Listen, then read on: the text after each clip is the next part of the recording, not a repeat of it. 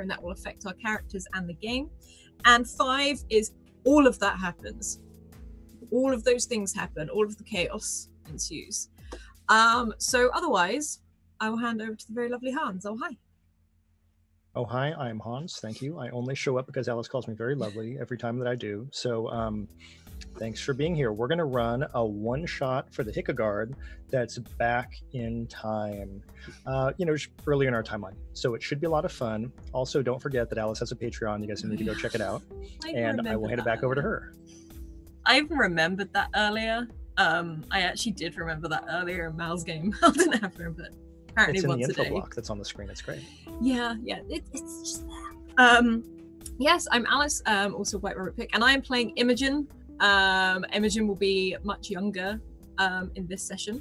You know who I am. So let's hop around and say hi to everyone else. My Twitch has crashed, so I'm about to try and find the order again. There we go. We'll say hello to Josh M. Simmons. Where can we find you and who are you playing today? Hey, I'm Josh. You can find me on Twitter. My username is Joshua M. Simons. That's my name. Easy enough. And I will be playing Theta today, a retired scoundrel who's gotten back into the game for some reason. What's your character's name again? Tambourines. You're right. I was like, wait. Conspiracy number 1. I was reading your name. Wonderful, thank you. And then we're going to hop over to Blue Box Pirate. Oh, hi. Oh, hi.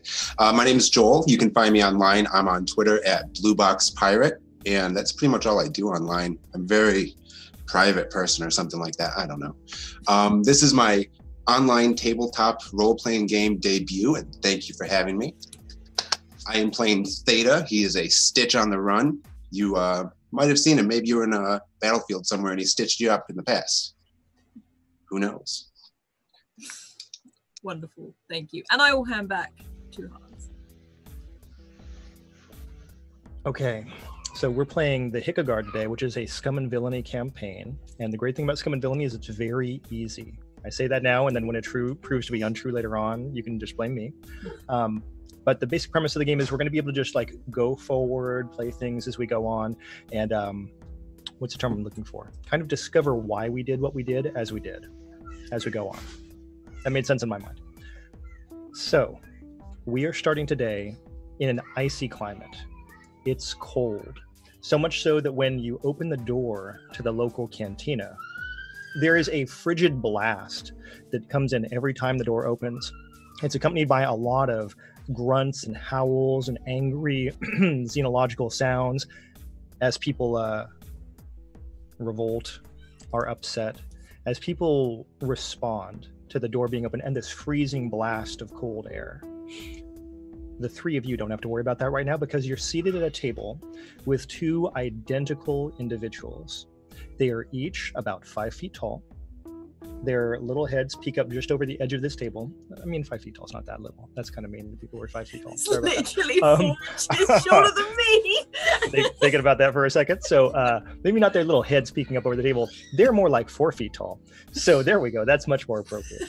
They're a light, like just slightly blue color, and they have overlapping scales or carapace. To me, I'm thinking of like what we Americans call a roly-poly or a pill bug.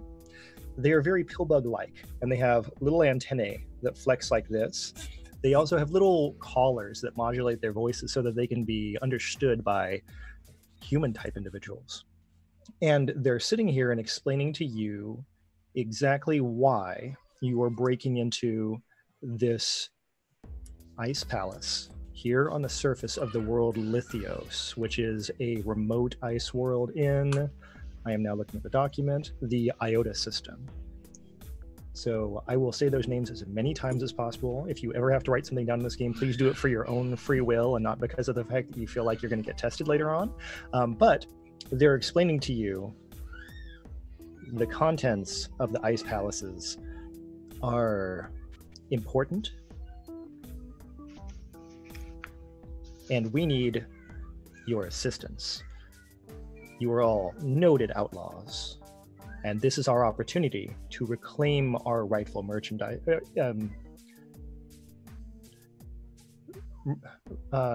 Possessions.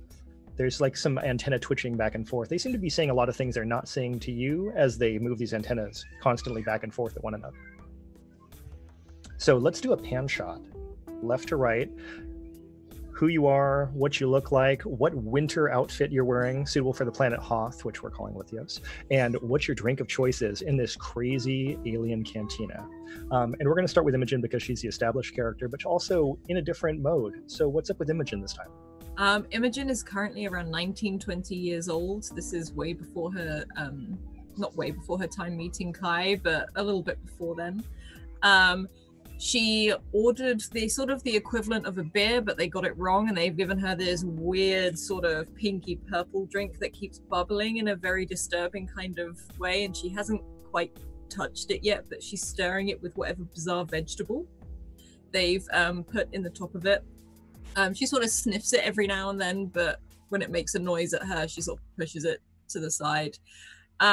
She is in what can be effectively told as like a huge, heavy jumpsuit with a very, very high neck. It's a very pale in color. It looks very thick, very warm. Over the top is a white leather jacket with a hood, which she can effectively pull up, but also pull over. And you can see there's a clear screen sort of material in the hood so she can look through whilst being out in this sort of extreme weather. Also, these jumpsuits are very, very handy for hiding stuff in. It looks to be fairly baggy. This is not like a very fitted sort of thing. It's cinched in at the waist to sort of keep it upright. But there's also these very, very heavy duty boots where the snow is still sort of latched onto the side, like when you've come in from skiing and you have to knock them off and it doesn't all quite come off, with those sort of the dirt and snow mixed in, sort of coating her shoes. Her hair is not long here. It is a very, very short, almost wavy, bright red. She could probably blend in outside if it wasn't for how bright her hair is, but she's very pale, very green eyes, bright red hair, and she's sort of glancing at everyone around her, over to these, what I'm calling space woodlice, and this awkward, bizarre drink that's in front of her. The individuals across from you have identified themselves as Zorm. They are Zorm. This one is Zorm, that one is Zorm. Sort of like, do they speak at the same time? No, they've been polite enough to not do that. They had kind of a creepy like hotel twin moment at the very beginning, but now they've been speaking saw them at separately. the end of the corridor, like. That's right. Yeah, you had that moment, but now they've decided that makes you uncomfortable and they're speaking individually. Also, you've heard some, I don't know how likely it is to be true. The banter at the cantina is the reason all the drinks are so unusual is because it's so cold. They can't have normal alcoholic drinks here. Yeah, she's still not touching it. It's fizzing a lot. Yeah. So with that, let's move on to Joshua. Let's talk about how Tambourines looks, what they're wearing, what they're drinking. Yeah, so Tambourines is an older human male, probably in his late 50s. You can see that his hair is mostly gray. He's got a little bit of a beard, also very gray. He kind of looks like the original Dos Equis man, if that gives you a mental image. And so he's got this kind of a similar jumpsuit on, but on top of it, definitely a fashion statement. He's got a bomber jacket that adds absolutely no warmth, but is clearly, the point is he wants to keep his jacket visible for one reason or another.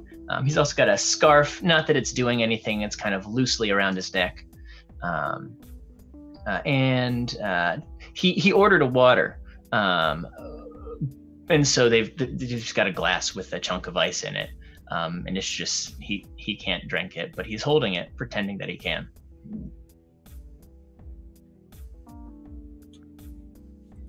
All right, good stuff. Yeah, this big chunk of ice in the water, it's maybe something that's not, maybe it's not liquid water. It's something else that's keeping it warm enough you can drink it. Who knows? Something like that. It's pretty easy for things to be ice cold in here. So let's move on now and finish up with Theta. Theta, he's wearing a long, like a duster style coat, but it's thicker, padded for winter weather with a furred hood that comes up over his head. He also has a scarf. It is longer than any scarf has any right to be. You see it wrapped around his head and like halfway around his chest and back and forth, just crossing his body. He does have a red undershirt that looks like medic scrubs. It's the outfit of the hegemony medics. He tries to keep that hidden underneath his other clothing though, so the casual observer does not see where he's from. He would be drinking, he was from Academy. He probably was a kind of a frat type guy, so he probably has 2 or 3 empty glasses in front of him already. The equivalent of like a Jack and Coke, whatever that might be. I think the version here is a bright purple with a green layer below it, and it will not come together. There's some sort of problem with the temperature where the liquids just will not mix.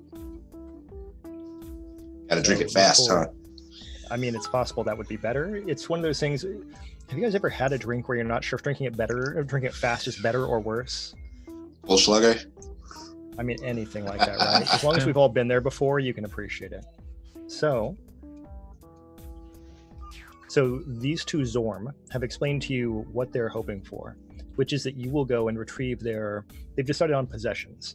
We need our, not plural, we need our possession to be retrieved. Yes.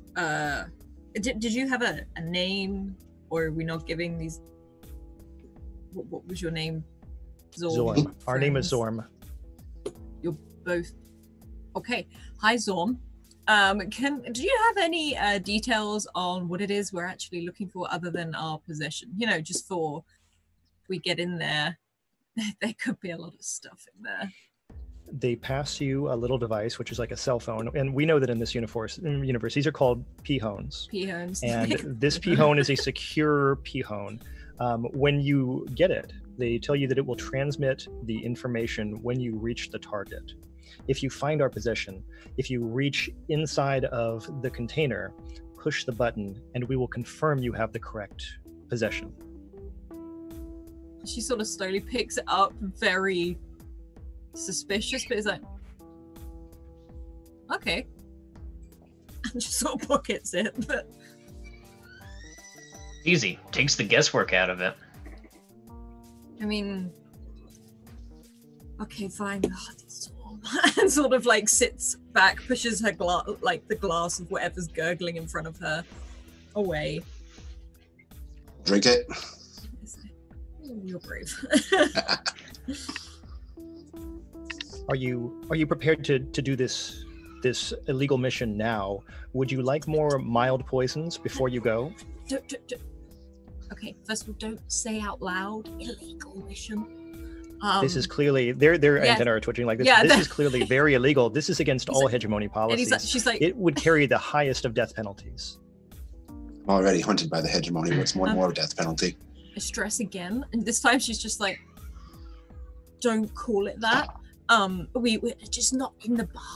We understand the situation, but we don't want to share what is happening here. There's an important cutaway shot where they both look at each other and they both go like this a couple times, and then they look back and they do this at you, and then they go back and do this again. Okay. We will no longer say illegal mission any longer. We will call it by a pseudonym. Job. I like that. Job acceptable. Yeah, much better. Like the images look at the others like, I failed languages at school, so I don't actually know what I just told them. Do we know more about this ice palace, like where it's at, how it's, what resistance we might meet? That's a great question, and that's really getting into an engagement role. So, pardon me as I choke on my cacao nib.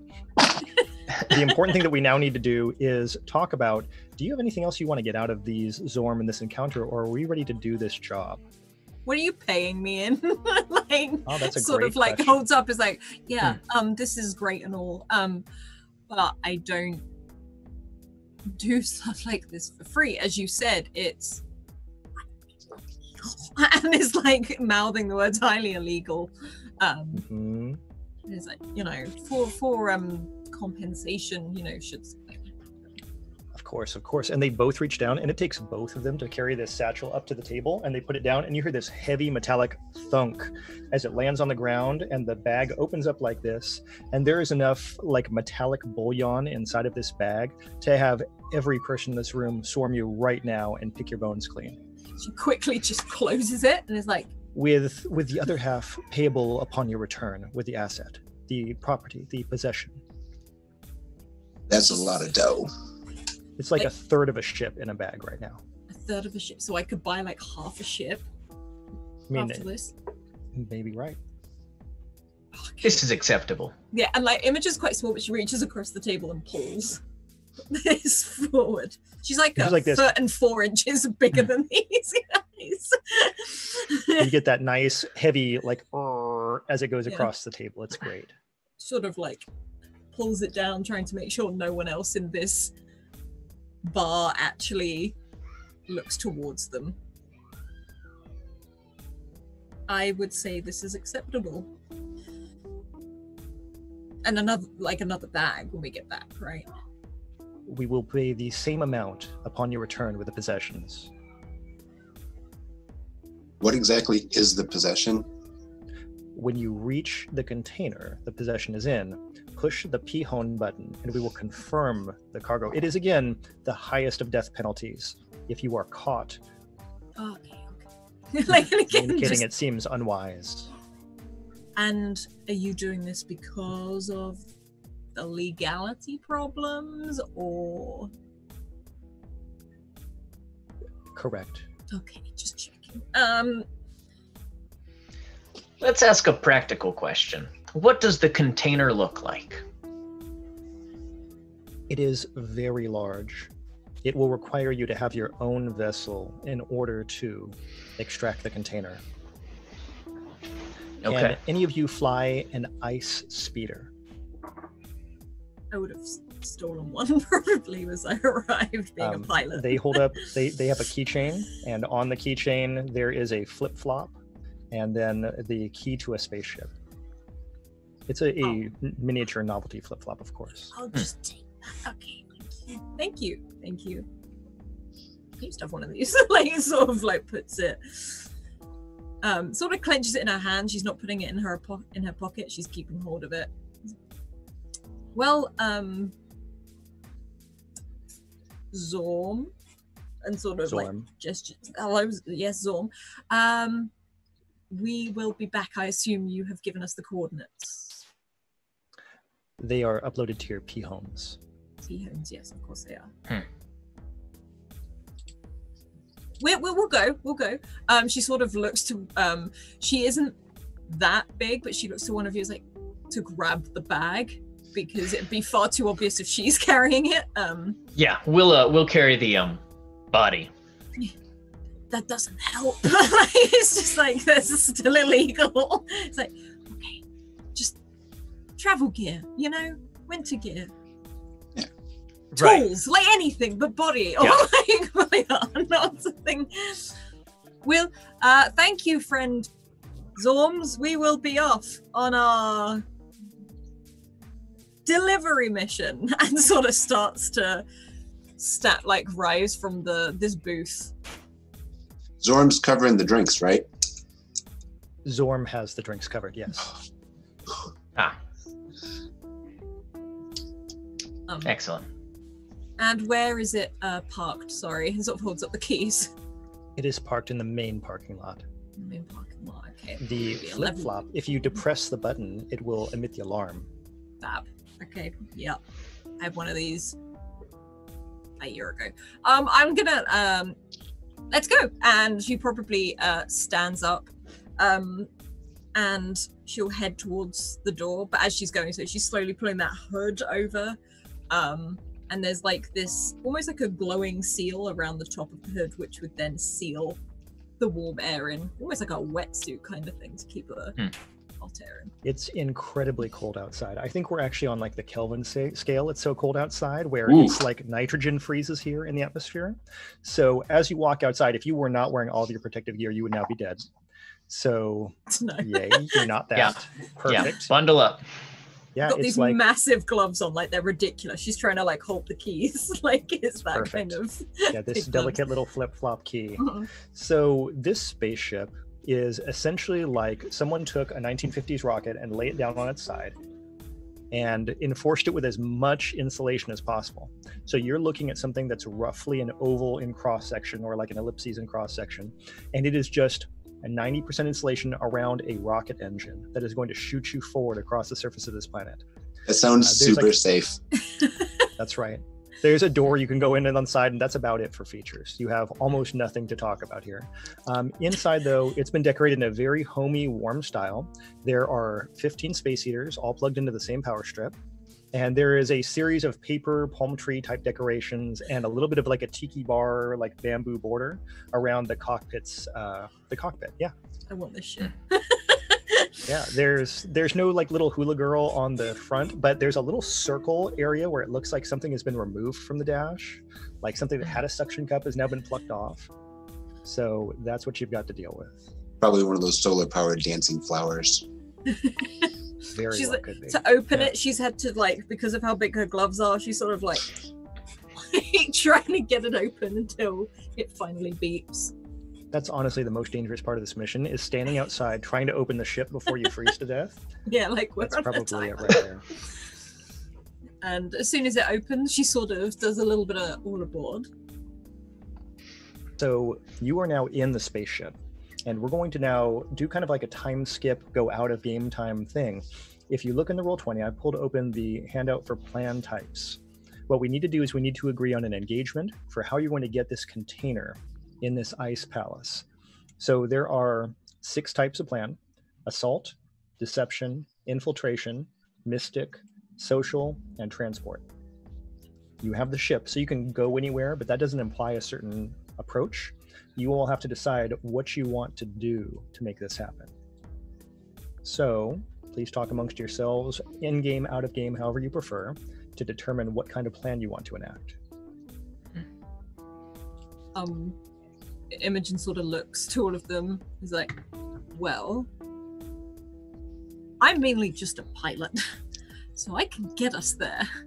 But in my head here, I see a few options. We can either try and do this as stealthily as possible. Is the outer of the ship white, or is it like very colorful if there's a tiki bar on the inside? The outside of the ship is totally Spartan, and it's mostly that like frost blasted white with some exposed metal. And it's like, we can either approach as stealthily as possible and break in, or we could, I'm guessing, arrive as a delivery service. That's a good idea. Get in and have a look around. She drops some stuff off. If we're a delivery service, what are we delivering? She sort of looks around. If there's like a tiki bar, is there like enough for a party here? Like enough alcohol, or like a blow up palm tree or something? Here's the great part about how Scum and Villainy works. If you want to take something in your load, if you want to say something exists, we can have something exist. So when we get to the point where you're actually enacting the plan, you tell me what stuff you did. And if it really requires like a big stretch, it would be a strain cost. But if it's something like stuff that's in your tiki bar, yeah, you got that. I feel like, so a con that always works for me is like pest control, right? You go in, say, I hear there's it's time for your, annual pest inspection. That always works for me. And then we get to go in, look around, poke around, and no one really wants to be there when you're... Like health and safety. Exactly. I like that idea, but let me propose an alternate. Okay. Have you seen Thor: Dark World when they do, we need help? You could be my patient, we need their facilities, or else you're gonna die. I'm a doctor. You can trust me. You know, I honestly haven't watched those old Marvel movies. The newer ones I like a little bit more. My concern about that is that it sounds like there's only 2 people and we have a crew of 3. Well, the pilot. I'm a doctor. I can't drive, and you're the sick patient. Right. I feel like we need all hands on deck if we're going to try to get in and get out with something large enough that we need an ice speeder to carry it. I start looking through, like, if they've got lots of like decorations and things like that, I would like to find I don't know how much of a stretch this is, like the equivalent of space police tape or some of these like different decorations, or she wants to make something out of some of the banners. It's like, if we do health and safety, we can quarantine the thing. That's a good idea. Like it. And if there's like the freshly mopped floor signs, I'd like to take those with me as well. Yeah. I'm sure we that's how could it pick works, some is when we get to the point of you making the engagement roll, however well it goes, we'll explain what equipment you had. I feel like we could get some matching jumpsuits and like a large canister. It could be empty for all I care, but something that looks like, it's important, contains some kind of toxic chemical. That way, we look like we mean business. Yeah. So what I'm getting from all of you is it sounds like you really want to do a deception, hands down, for your plan type. Okay. Yes. No disagreements there. It is definitely storm deception. the castle. Right. So you're talking about going into a restricted area that is an ice palace, and that's no problem at all. You're going to need to make an engagement roll. The way we are doing the engagement roll, which I am reading right now because I'm totally prepared for this game. And I'm like so close, I'm sure. There we go. Okay, so let's talk about the operation. Number 1, is it particularly bold or daring? I would say yes, because we did discuss this is the highest level of death penalty. So we started with 1 die, we're on 2. Is it overly complex or contingent on many factors? I'm going to be generous and say no. Yeah. Does the plan's detail expose a vulnerability of the target or hit them where they're weakest? I don't think that they're especially weak against deceptions of health and safety. I think that's going to be like average. Sure. And is it strongest against this approach, or do they have particularly defenses or special preparations? No. Can any of your friends or contacts provide aid or insight for this operation? Does anybody have a friend or a contact that's on their sheet that they think is particularly relevant? This is where you get to phone a friend for an extra die. That's really sad. I have no friends right now. All my friends are here in the rocket with me. Yeah, you guys have plus minuses on the character sheet, like an arrow up and arrow down. And if one of those people was somehow relevant to you, you could use them. I know a guy. I don't know if he could help us.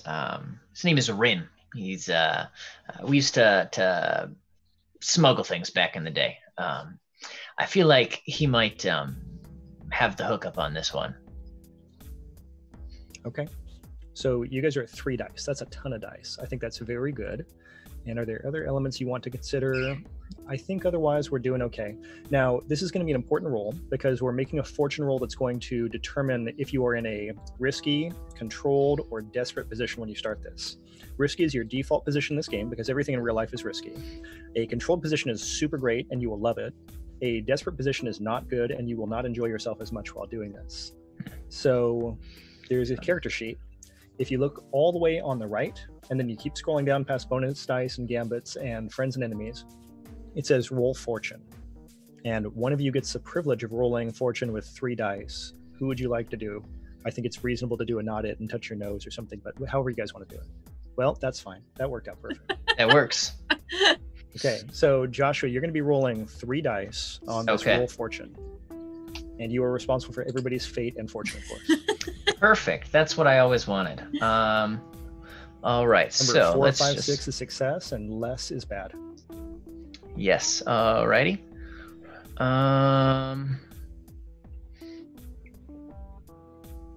Number of dice is 3. You said. That's right. All right. And do I put anything in the notes? I don't think so. Okay, we'll just submit and see what happens. Okay, you got a 5. 5's pretty good. So you're staying in this risky position. You didn't, oh, actually, let me check. Engagement roll.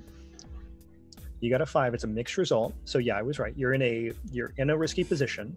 That's not that bad. That's where you were before. But Right. it means it's going to succeed. Things are going okay for you.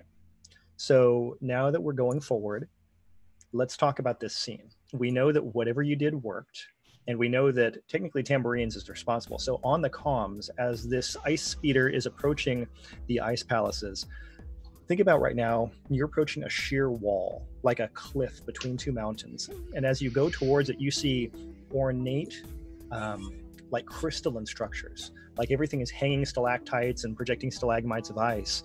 And as you're approaching, you notice that they're all very finely worked, and they're also exactly perfectly smooth. So these aren't just random growths. They are actually intricate and ornate crystal structures that have been preserved forever. And now you're approaching it, and you get within a hailing distance, and you get the beep, beep, beep of the intercom, and they're requesting you to talk to them. Sure. I'll take the advice that my pal Rin gave me. He told me that they usually have all of their deliveries come in around this certain time of day. So I'll just call in like regular. Hey, we're pest control here. I think our appointment is in about 15 minutes, but we're a little early. Is that all right? Pest control, you are early. Unfortunately, we do not have a docking space for you. You're going to have to hover in position for 15 minutes. Hey, that's okay. Just let us know when we're good to proceed, all right? Understood. That gives you time to transmit your clearance codes. Go ahead and do so now. Okay. And they go click, and you can hear the intercom turn off at that point. So this is a risky situation. You know you can get in, you know that you got what you need to, but you are going to have to do some finagling to get that extra mile. Now, at any point, I've got one of my abilities says that I start with a gambit. Nice. Am I able to use that now to swing the odds in my favor? Yeah, absolutely. If you start with a gambit, all the more reason to use it.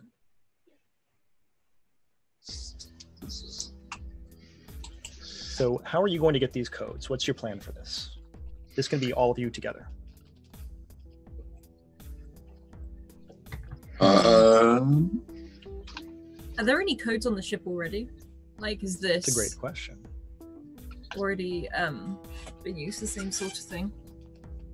I think it's either going to be a take stress for having something prepared, or else it's going to be make a roll. So which of the two approaches do we want to take as a team? I would be willing to take some stress, but it's early in the game. It's all right. Sure. Yeah, I wonder if maybe that's something that Rin could have set us up with. He might, know someone who has been in and out of this palace before. Okay, I'm on board with that, but then I feel like the stress needs to be directed at Joshua, since that's Tambourines that's going to be using his contact. Yeah, sure. Okay, so if you want to take one stress, you just pull up that file that Ren gave you earlier, and you've got a good contact code right there, a good authorization code. All right, cool. I will punch that in and transmit it over. Perfect. So this is how we're going to play Scum and Villainy. We're going to have a lot of forward-moving rolls, but we're also going to have the ability to plan backwards and do flashbacks if we need to. So that's an example of a really simple, low-cost flashback to say, Ren already got me the code, here's the code. Perfect. Okay. So the intercom beeps to acknowledge you once again.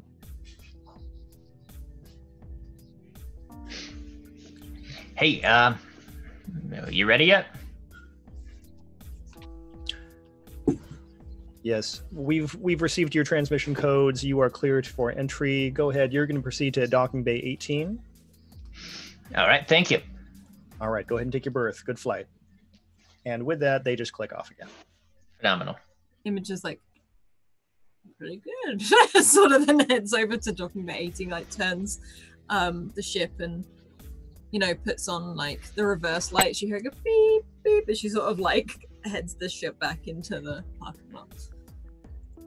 So you have arrived. The ship is docked. Everything is great. You're in the ice palace. Phenomenal. All right, I need a clipboard. Yes, we'll all put our matching jumpsuits on. I'll carry my big canister that I've written in like marker, like toxic poison on the side of the canister, and I'll carry it in as we go in. You have like a really nice professional stencil. You guys are prepared criminals after all. Imogen like takes the bag of basically the reward and unscrews a panel in the floor and puts it underneath in case there's any inspections, and screws it back in, and then tries to make herself look rather authoritative, because she's not leading the group but the one who's going to try and talk probably a lot to people. Like, she's trying to make herself look more professional probably than she does look. Like, ties her hair up and straightens out a jacket over the top of this jumpsuit. Is like, okay, ready? Let's do it. Okay.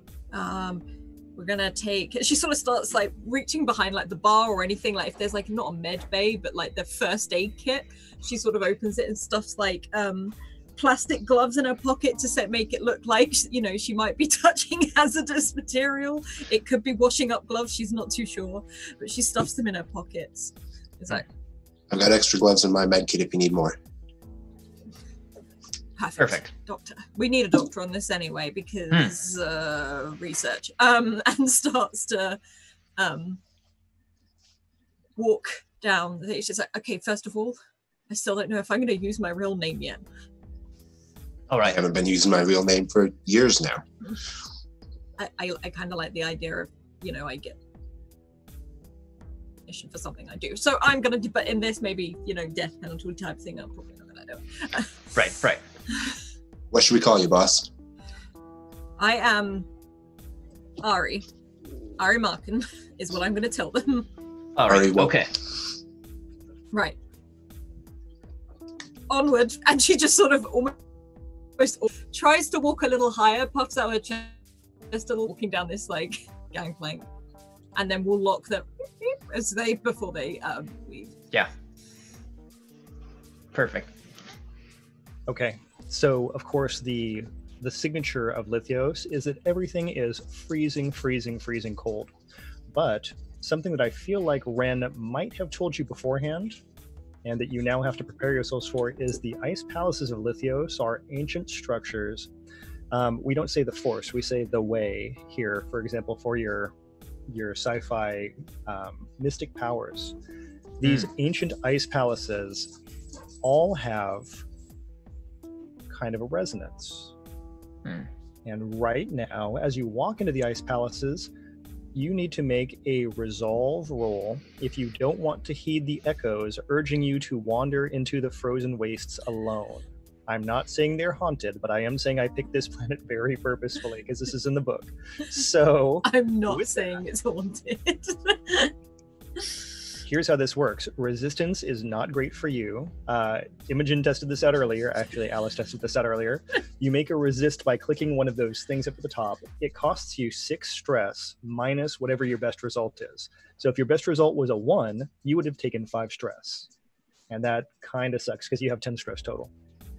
So I guess the question I'm asking is, does anybody want to just walk off into the frozen wastes and, you know, we'll find you in a different scene? I don't think you should. Tempting. I mean, I'd rather not. Okay. So you need to click on the resolve name and you need to survive and everything should be fine. But all right.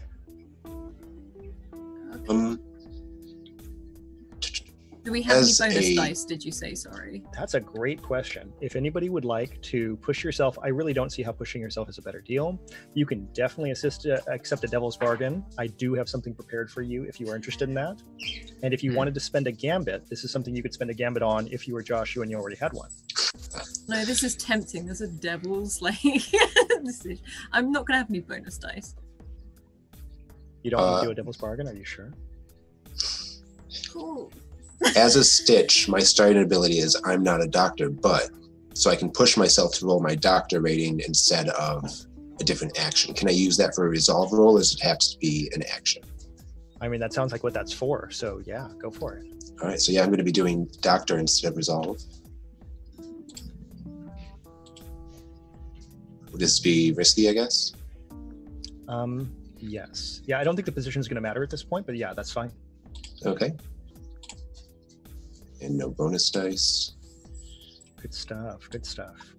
My so the reason character's position still usually matter. Now you're Sorry. doing great.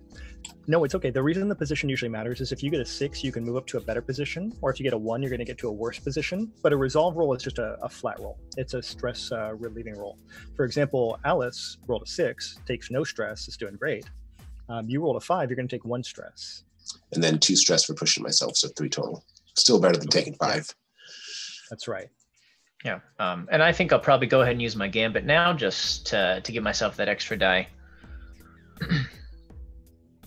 Sounds good. Oh, lovely. Wow. Okay, so that's clearly the worst possible outcome. So how much is that? So you take 5 stress. So you already had the most stress, but now you have more stress. Phenomenal. It's not great. We'll just stick with that. But on the other hand, it's very cinematic. So here is personally what I'm imagining. A low keening wail that is on that psychic frequency. It's not something that you are hearing in your ears, but at this point you probably have all had the experience of talking to someone who is somewhat telepathic, because that is the future and how it works. So for you, Imogen, why does this not at all faze you? I think she's oblivious. I don't think it's so much of she's like, I got this. I think she's so like, okay, she's trying to get into character, and it's like, why is everyone weirding out? She's like, we've got to get in the castle, we've got to get this, we've got to get that. And then it's only when she notices other people was kind of like, you okay? Good stuff, good stuff. And how about for Theta? And if we can, let's try to phrase it so it makes sense with the doctor role. God, I was muted. Being a doctor, I'm very familiar with the effects of exposure, so I know to limit my exposed skin, layer up, make sure that everything's tucked in nice, no cold breezes getting through. So I'm prepared for this cold. The thing I really like is because the role is about psychic stuff and we're talking about the cold, I mean, we all know those two things are connected here on this planet. It's been very clear the way that was described. So there's something about, is it really even a psychic voice, or is it just the ice is messing with your brain because this planet has such a weird chemistry? That's super cool. I love that.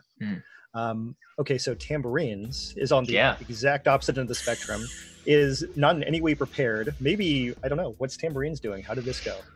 I think he started to walk out of the ship and realized that he had left his coat open and his scarf was like hardly even hanging on. And so as he starts to walk down, he gets hit by this wave of cold air and goes, oh, and like starts to mess with it. And that is exactly when he like just isn't expecting something, and it gets him. It's fantastic. Okay, I would like to offer you a choice here too, if you prefer, Joshua. For your character, if you would rather, instead of taking all 5 of that as stress, if you would rather take like a level 1 harm and take 2 stress off of there for some sort of like cool frostbite scar on your chest, I could see that being a thing. Yeah, you know what? I feel like cool scars are totally in character, so let's do that.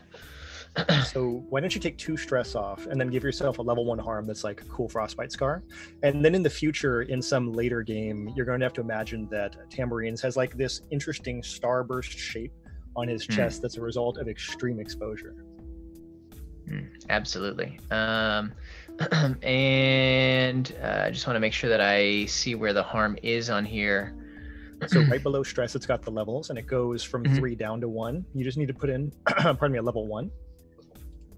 Okay, just 1? That's right. All right. Yeah, and that's perfect. It'll just be like a cool frostbite scar. So the way these harm boxes work, they're actually descriptive. So you would put like words there rather than putting like numbers. You don't have to track the number of points you take, because when you fill up all those harm boxes, you're dead anyways. So Don't worry, there's not a lot of boxes there. It's fine. Cool. So I think that's wonderful. Yeah, a tambourine shaped scar would be pretty on point. That would be great. So in this moment, you have all reacted suddenly to the cold and all of its psychic altering effects. Looks like we got a nerf. There's also, hey, a raid, a gigantic raid. Madam Gandalf. Hello. So yeah, you have all walked into the plaza, like the front, what's the term I'm looking for? You've got the TSA line, you've got customs going into the Ice Palace, where they're going to check your equipment and check you in and let you go forward into this ancient and unknowable horror. So look forward to that. Excellent. Yeah, that's pretty much the face. And, you know, unless you guys really feel like you need to make another roll, I feel like things are going okay for you right now. You know your clearance checked. Do you guys want to talk to them? Is there anything you want to get from them? I think Imogen would want to talk to them. One, to also let them know of their presence, because if they look like they're sneaking in, it's going to be more suspicious. I feel like she would have fake IDs because she was kicked out of the academy and has done a lot of smuggling in her time now. So she might just like flick through some of them and, like, again with her gloves, like clip one on.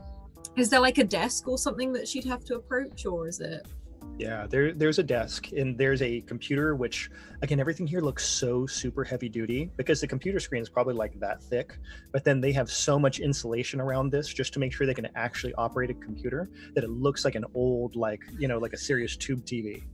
So and they're punching buttons. So they've got a like 1960s keyboard because they have to punch that button really hard for it not to stick. So this looks like a Star Wars setup. There's a reason all that stuff looked the way it did. So, okay.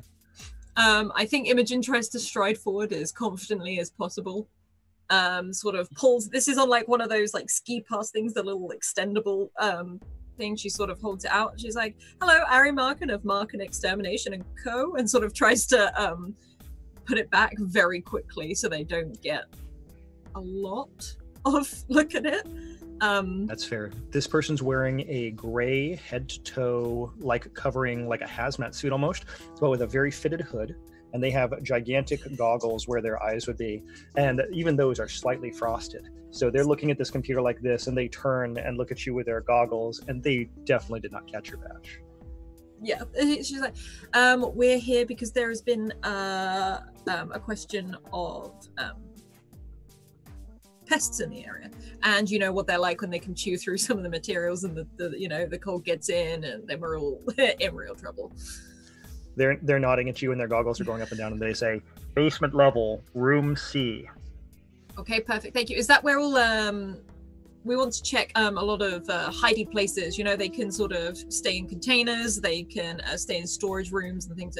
Great. Okay, thanks, thank you, my friend. And it's like, is this these goggles nod at her? It's like, basement what? Basement level, room C. Room C, basement level, room C. And she's sort of like talking to the others. It's like, thank you. Yes, and she sort of tries to hurry pass, and if there's like elevators or stairs or something, she'll head straight to those. I am envisioning a very cool circular lift that just goes up and down with clear glass walls. So as you descend from this level, which is ground floor, down to basement level, it's, of course, everyone can see you, but you get on this lift, there's already like 13 people on there, a few giant like crates that are on, pallet movers, that sort of thing. Really need to learn. Yeah, she sort of like tries to remain as upright and, again, as authoritative as possible if people can look at them all in this elevator. I'll shift my canister so that the words toxic are very clearly visible as I continue to finally close up my jacket and try not to get any more frostbite. Stuff. Everyone here is wearing so much more clothing than all of you. Everyone here approximately looks like they're wearing a Ninja Turtle costume that's covered in gray. So they are just like these big, baggy, saggy things, and you couldn't tell any part of body part from anyone here. They've all got the goggles on, and you three are basically wearing for them what would be like summer attire. You're just wearing the heaviest parkas you own and like face scarves and balaclavas and so forth. Sort of like looks around, feeling very underdressed all of a sudden. It's like a black tie party for a very interesting crowd. Yes. I love it. So you've reached the basement level. The lift has descended all the way down. A couple other people get off. They're moving one of those big pallet movers down the hallway alongside you. It was C, right? Yeah, basement. yeah, I'll approach one and be like, hey, yeah, basement level, room C. You point me in the right direction. They Cool, point thanks. over to your right and just kind of point. Cool. I think it's this way. Start heading that direction, I guess.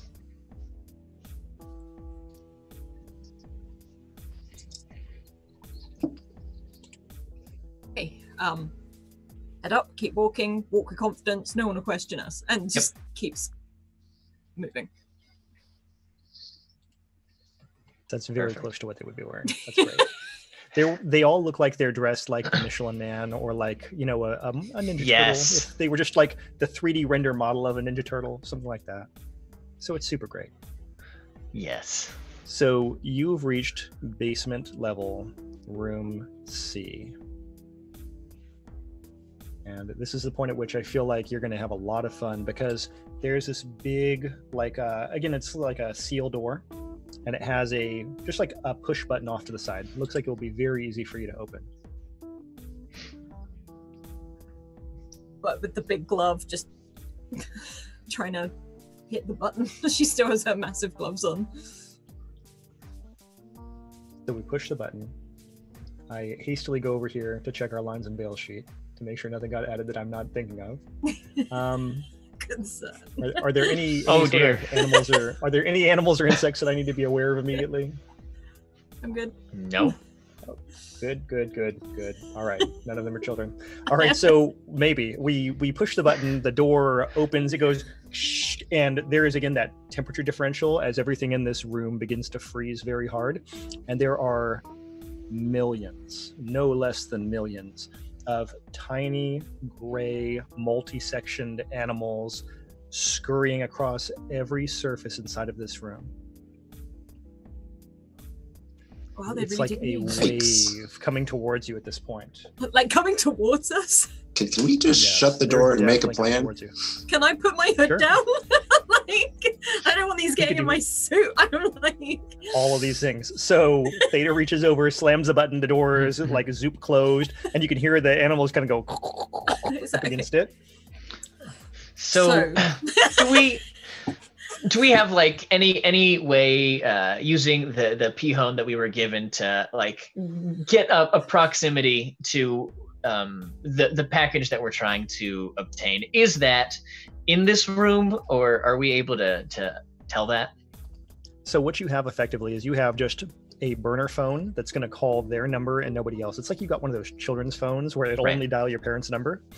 So you have that. Okay.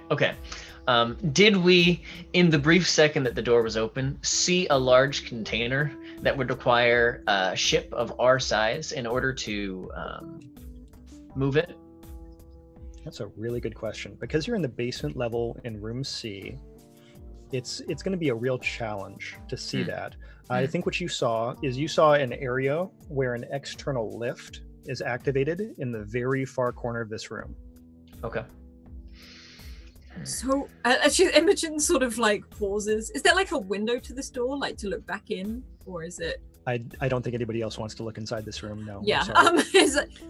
Wait. So, are we actually exterminators? She's having a complex. She's like, so there's actually an infestation here. What the hell It's were very those possible. things? Yeah, it's very possible at some point Tamarines will have to have a strong talk with his friend Ren about the job that he was supposed to do that he just handed off, like freelance outsourced to you all. But I don't know. Yeah.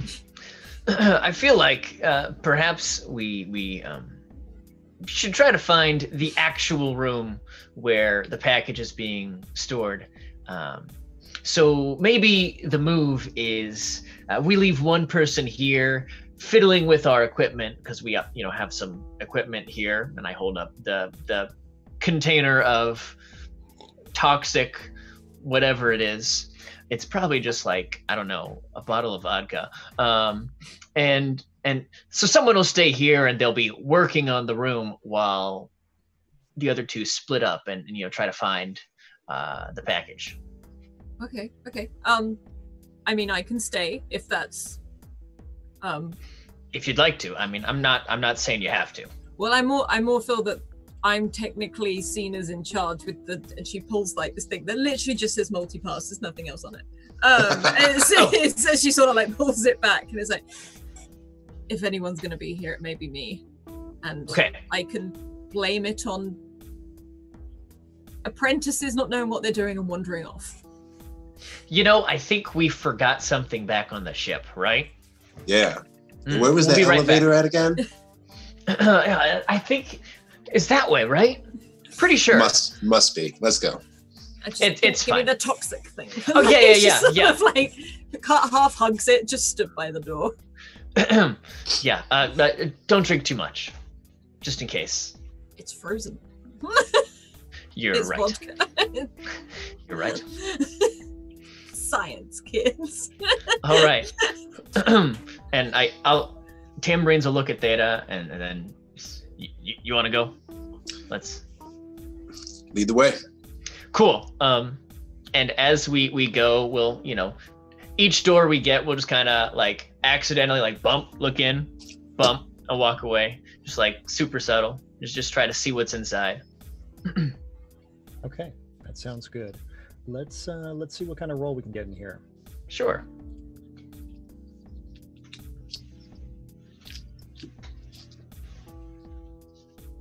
Okay, so I feel like at this point, going through all of these other rooms to find anything else, I think it's going to end up being more of a fortune roll than anything else. All right. So let's talk about, is there anything you want to add to this fortune roll? So for example, do you want to continue phoning a friend and finding out how that goes? Do you want to take a devil's bargain? Do we have any other fun stuff like that?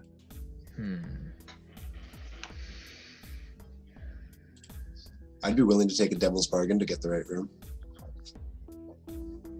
Okay. So the devil's bargain I'm going to give you. So the way this is supposed to work for Scum and Villainy is I have to tell you what it is first, so you can say whether or not you want to take it. Taking the blind bargain is fun for me, but less fun for you guys. So yeah, here's the deal I'm going to make for you. If you take the devil's bargain, you're going to find the right room, but you are going to have to deal with this pest problem. You can roll for it without it if you don't want to.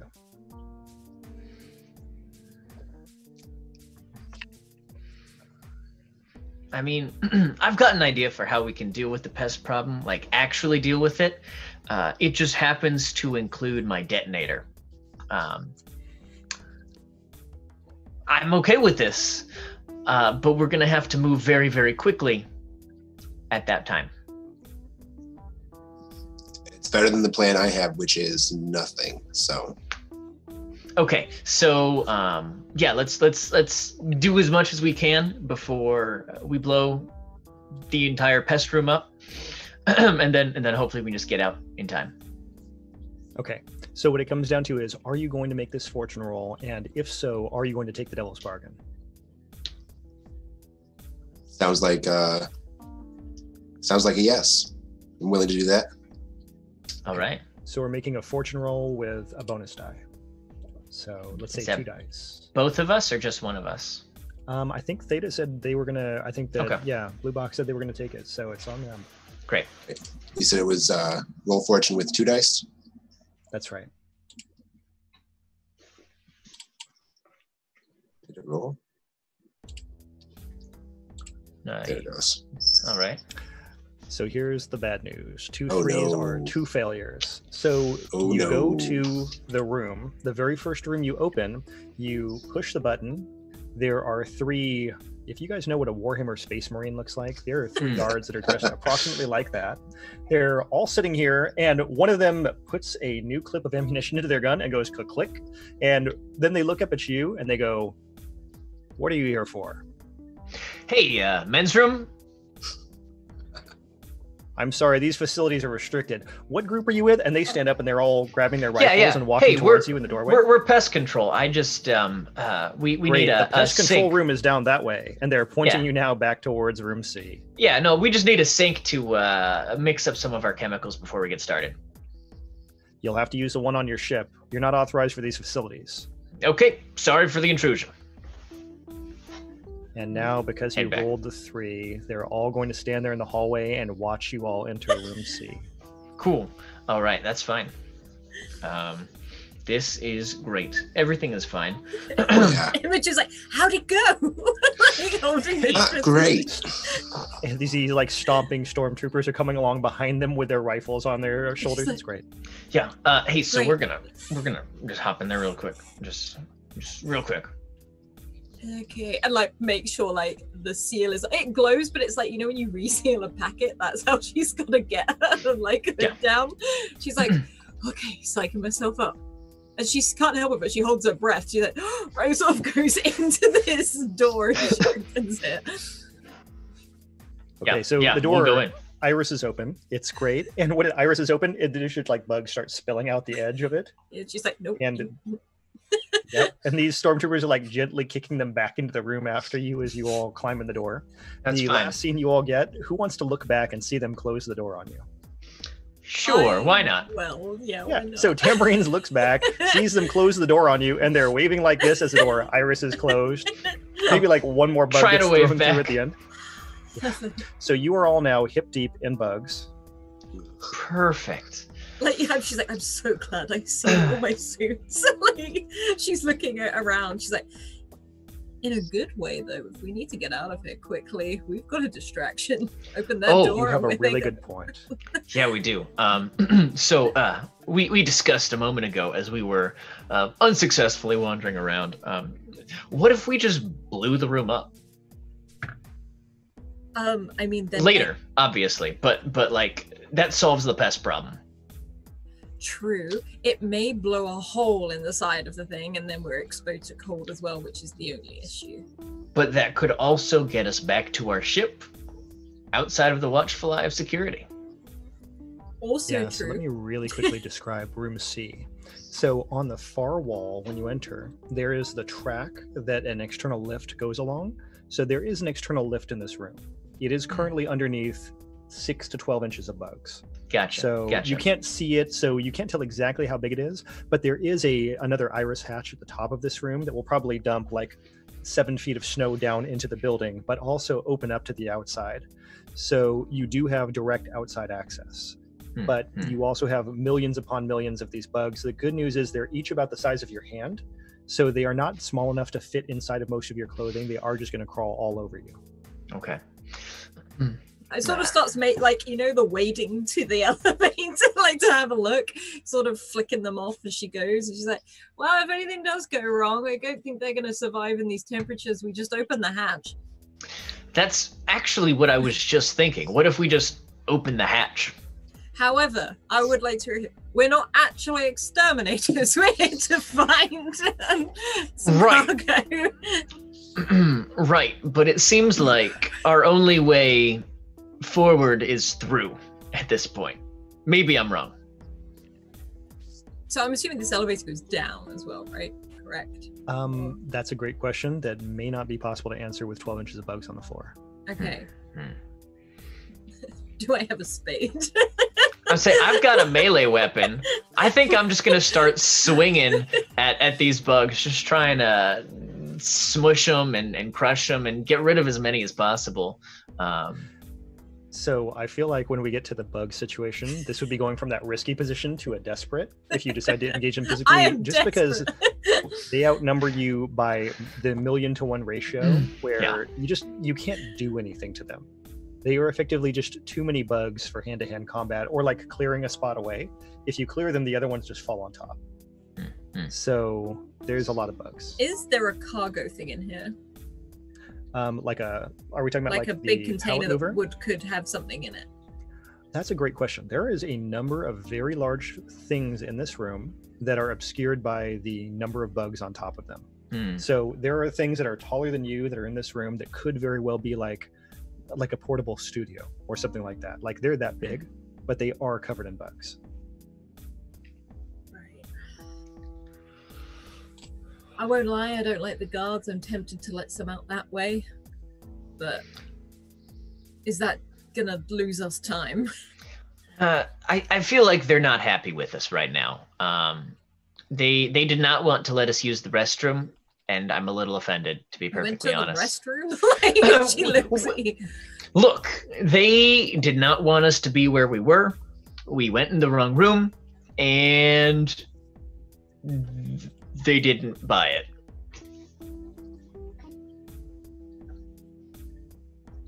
I want to see what happens when I open the hatch. She like eyes up like her friends and walks. She's like, okay, make sure all your layers are on. As she's sort of pushing it shut, wades through. She's gonna open the hatch to the top to see what happens to the bugs when it happens. Okay, cool. So you push the button for the iris hatch to open. Big klaxons and sirens start going off, blinking lights. The hatch starts irising open, and immediately snow starts falling through. Just pounds and pounds, hundreds of pounds of snow start falling through. I'd like to. And as this door opens, okay, but yeah, it just starts irising back closed very slowly, and still more snow piles through.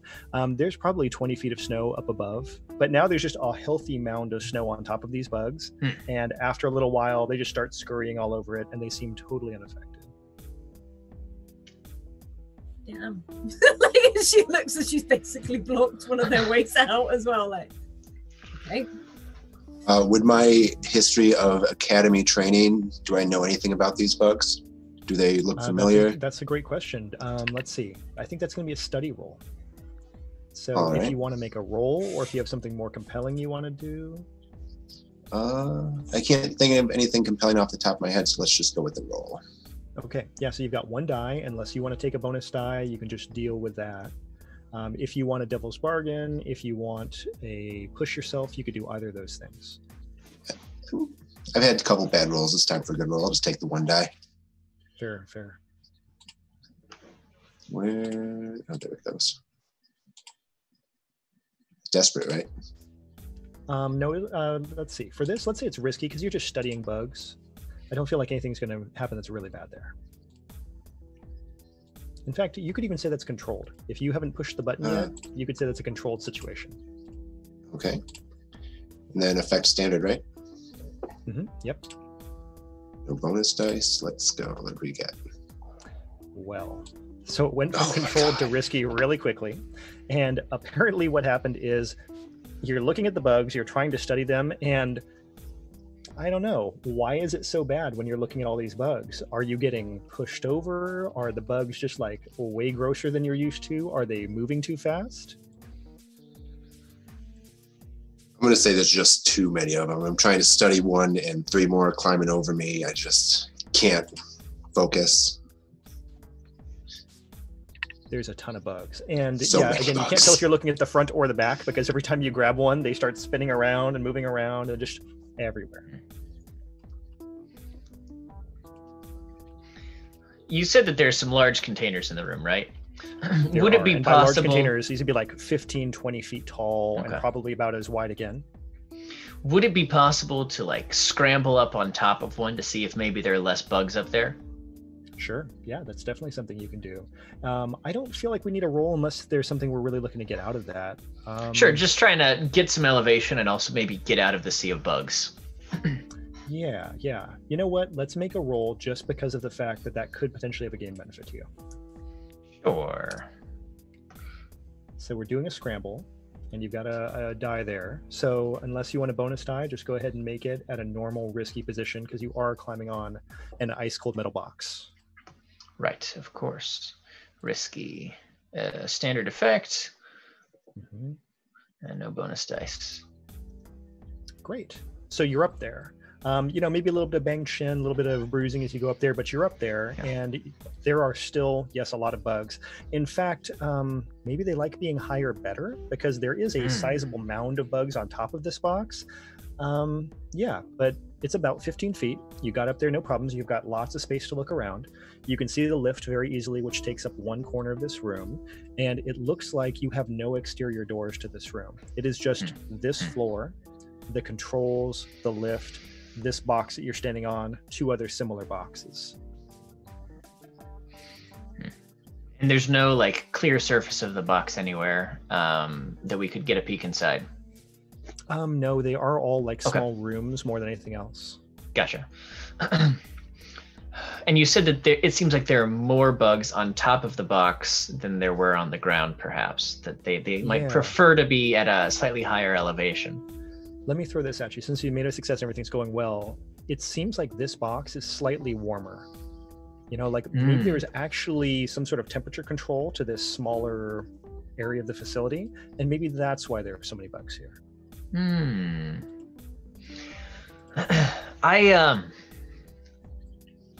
I think the bugs are trying to find warmth. Because this box, this crate, it seems really warm compared to the room around it. Perhaps there's some way we could lure the bugs away by offering them a warmer environment, or perhaps there's one of these crates that we could open in order to get all the bugs to go inside and get out of our way. I'm not sure. And she sort of like pauses. Are you suggesting we light a fire? Or have we got any? Actually, have I got? That's not a bad idea. Where is it? I've got something. I thought I did. Yeah, you guys can always have loadout, or you can always do a flashback and say that you decide you're carrying something in. We can always do that for stress. A little portable camping stove, just. I mean, I'm not going to tell you how you decide to make tea on this ice planet. You can do it however you want to. Well, I feel like if one of us has like repair tools or something as part of the loadout, that would probably have something for welding. Might be able to light a small fire with that. Blowtorch. Oh, repair tools? You mean like these things I have packed in my med kit? Yeah, it's funny. I've got one of them on my sheet too. Perfect. Do you have a blowtorch in your medikit? I mean, it's a big box with stuff in it. Where else am I going to put tools? It's a good question.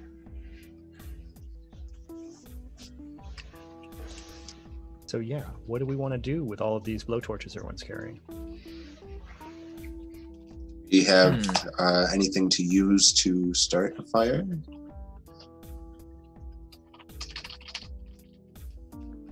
I have any, like, can I carry any papers or anything Probably got some on your clipboard, right? like that? I was going to say, if we've got like a clipboard or something, and just start scrunching. Is there anything around?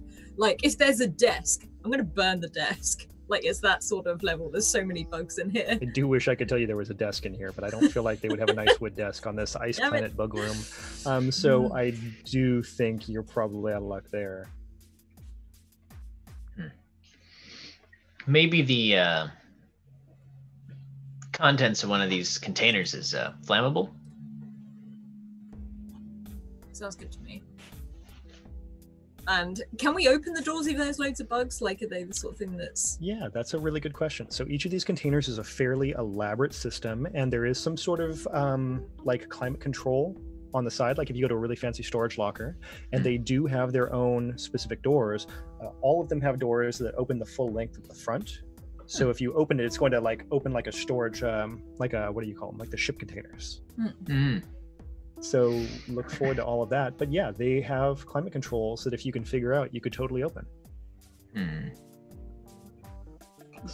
I think Imogen is sort of like, I'm going to open the container, just walks in and just opens the thing despite bugs flooding in or anything. So your only downside here is it is going to be an effort to do so. So we could do a controlled hack roll. We could do a phone a friend. We could do something else that requires a point of stress. You guys tell me what you want to do. Could that be considered like a scrap roll, perhaps, or a something that requires a little bit of brute force to open the doors? I imagine I could try to brute force something. Absolutely. In that case, with it being a brute force roll, instead of being controlled, it's going to go to risky. And if you fail, you're going to break it. So can we got a blowtorch or blowtorch The handles look a little bit flimsy. Should I try to open it, or should we see if there's a way to open it using the actual like locking mechanism? I tell you what, we could try use the locking mechanism first, and then if That's not, a good brute idea. force. You're right. Okay, what do we need to roll for locking mechanism? I think that's something maybe Imogen would start trying to work So on. you could use the actual panel with the actual access controls. You're going to have to roll a hack. It's a controlled hack if you want to do that. Okay, I'll do that. controlled. If you want a devil's bargain, we can talk about that. Oh, but I like things like that. Yeah, I want a devil's bargain. Right, so how does that affect my roll? It would give you an extra die, and in this case, the devil's bargain is that if you take the devil's bargain, you are going to get to have another conversation with Zorm. Yeah, go for it.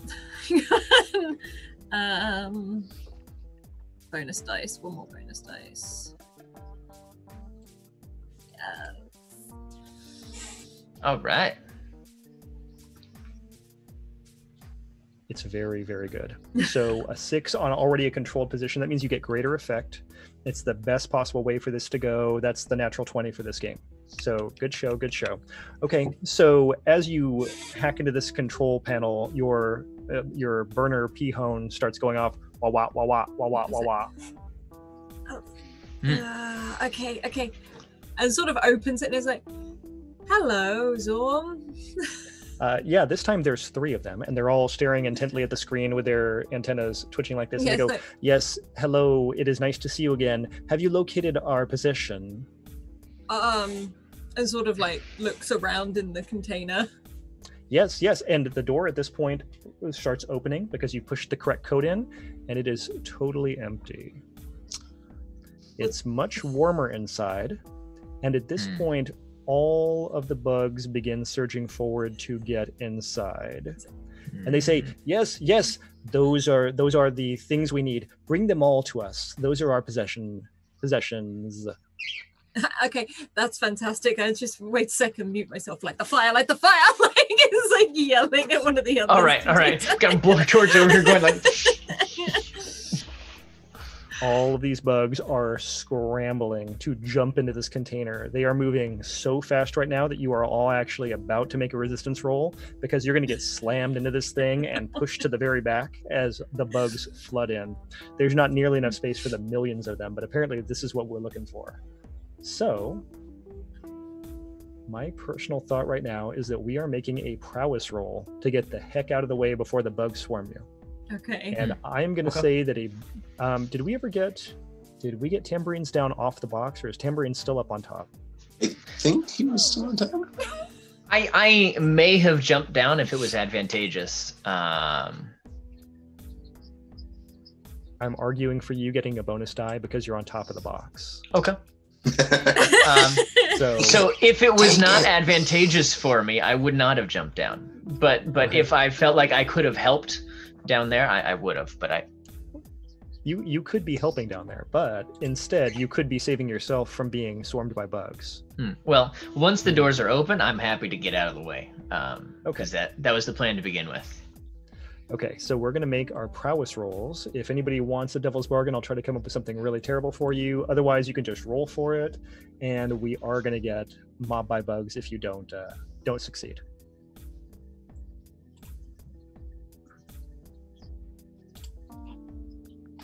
Very nice, very nice. And these aren't so much resistance rolls as they are just like the basic stat rolls. So we're not going to take any stress on this. But you guys all did roll really well, so maybe you should just take stress so that Just Imogen can have some stress. I don't know, 50-50. Let's do that. Let's have everybody take stress so that Just Imogen takes 2 stress because you were the one opening it, pointing the p-hone at all these bugs. Okay. Yeah, you just had to wade through the tide of bugs to get back and away from the doors. This box is full, and you still have approximately a third of the bugs outside. But you can clearly see the ground now. You can easily see that landing, the lift, the controls, everything like that. One of these 3 containers, you can see there is a crack in the corner where it looks like the seal had broken.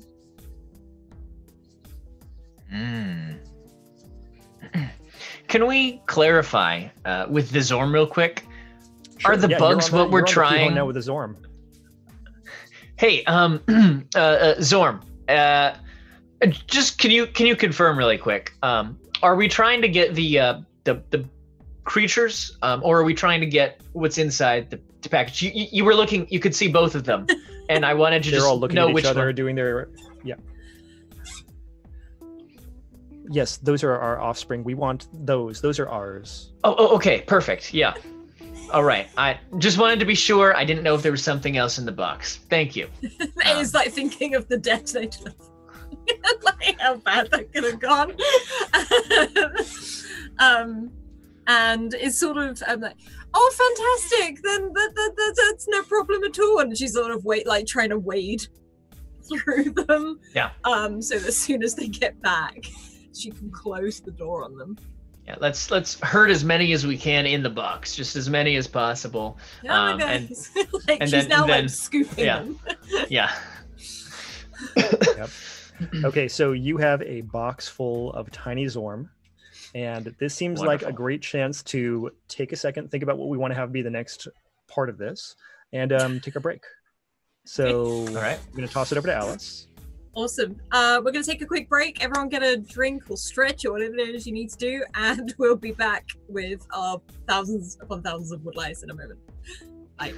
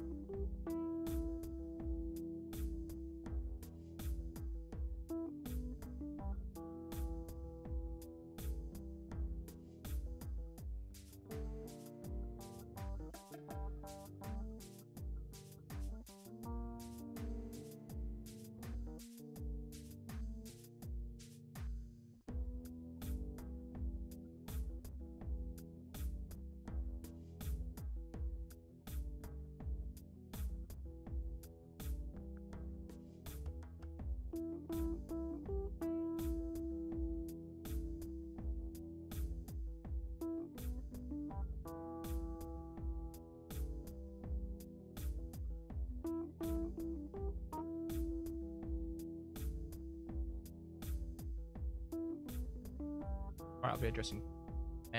Hey everyone, so the Kickstarter for Hero Forge is now up to nearly $1.4 million. We are only 8k and like $20 away from $1.4 million on the Kickstarter over there. It's been a resounding effort from the community to get the new features, including the colored resin models made, as you can see on the overlay at the moment. 1.4 million, we're looking at scars and wounds being unlocked. Shortly after that, we've got additional spell effects, banner decals. 1.5 million, we're looking at epic wings. 1.6 stubble and beards, and at 1.7 it looks a lot like the base that very model on screen right now is standing on. And I put it to you that if we can unlock the base that model is standing on, we may also be able to unlock familiars that look like foxes. Perhaps not yet, but I reckon it might be revealed as a later stretch goal. Thank you very much everyone who's backed already, and I hope you're all looking forward to it as much as I am. I'm hype.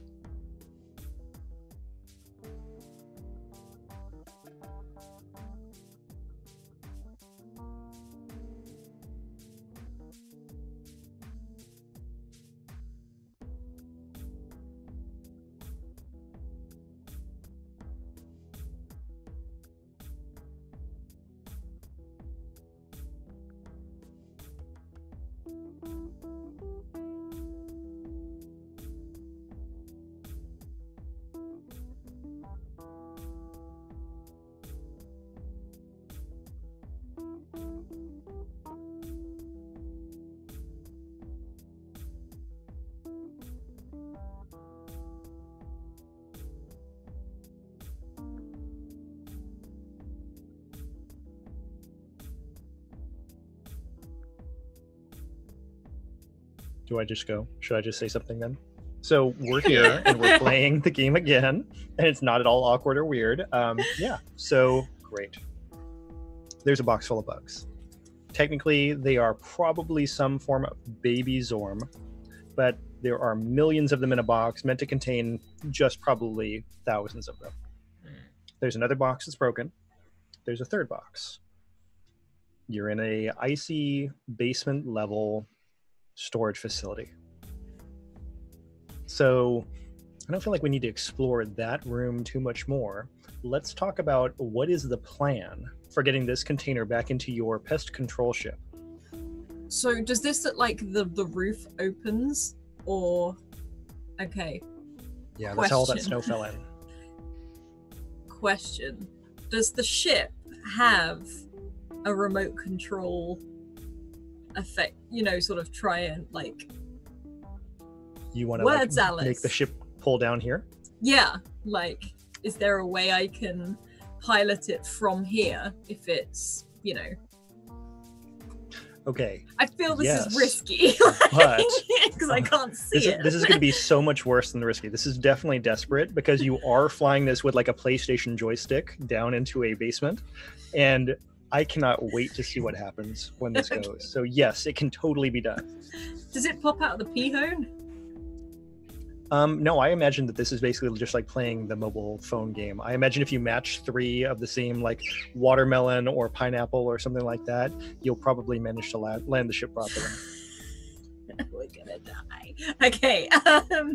I want to use all my piloting skills to get 3 pineapples, please. Let's do this. Okay, so we know it's a helm roll. So there's that. You could push yourself, or you could take a devil's bargain. I don't think anybody can assist you, and I don't think you have a gambit. Okay. I'm going to take a devil's bargain because I just want to see what happens, and I like chaos. So it's roll a helm, correct? Okay. Yeah, so the devil's bargain, I have to tell you what it is before you take it. The devil's bargain is, this is absolutely illegal, and as soon as you do this, you will land the ship, but they are also going to break down that door and start firing laser blasters at you. Oh, I like a challenge. Can we start moving the other box in front of the door? Is there a way to do that, or are they too big? I'm going to say that once you get your roll in, depending on the circumstances that creates, we can see what happens next. Okay. Oh, I add 1 die, don't I, to my roll? And it is so you get to roll more dice, but yes. Okay. I'm a good pilot. I play PlayStation. Yeah, killing it. I believe in you. 6. Yay. 6. I got a 6. All right, we'll take it. So you've moved the position from desperate to risky. So what that means is, yes, you guys can tell me about how you managed to find cover as these stormtroopers are about to blast down this door and start firing on you all.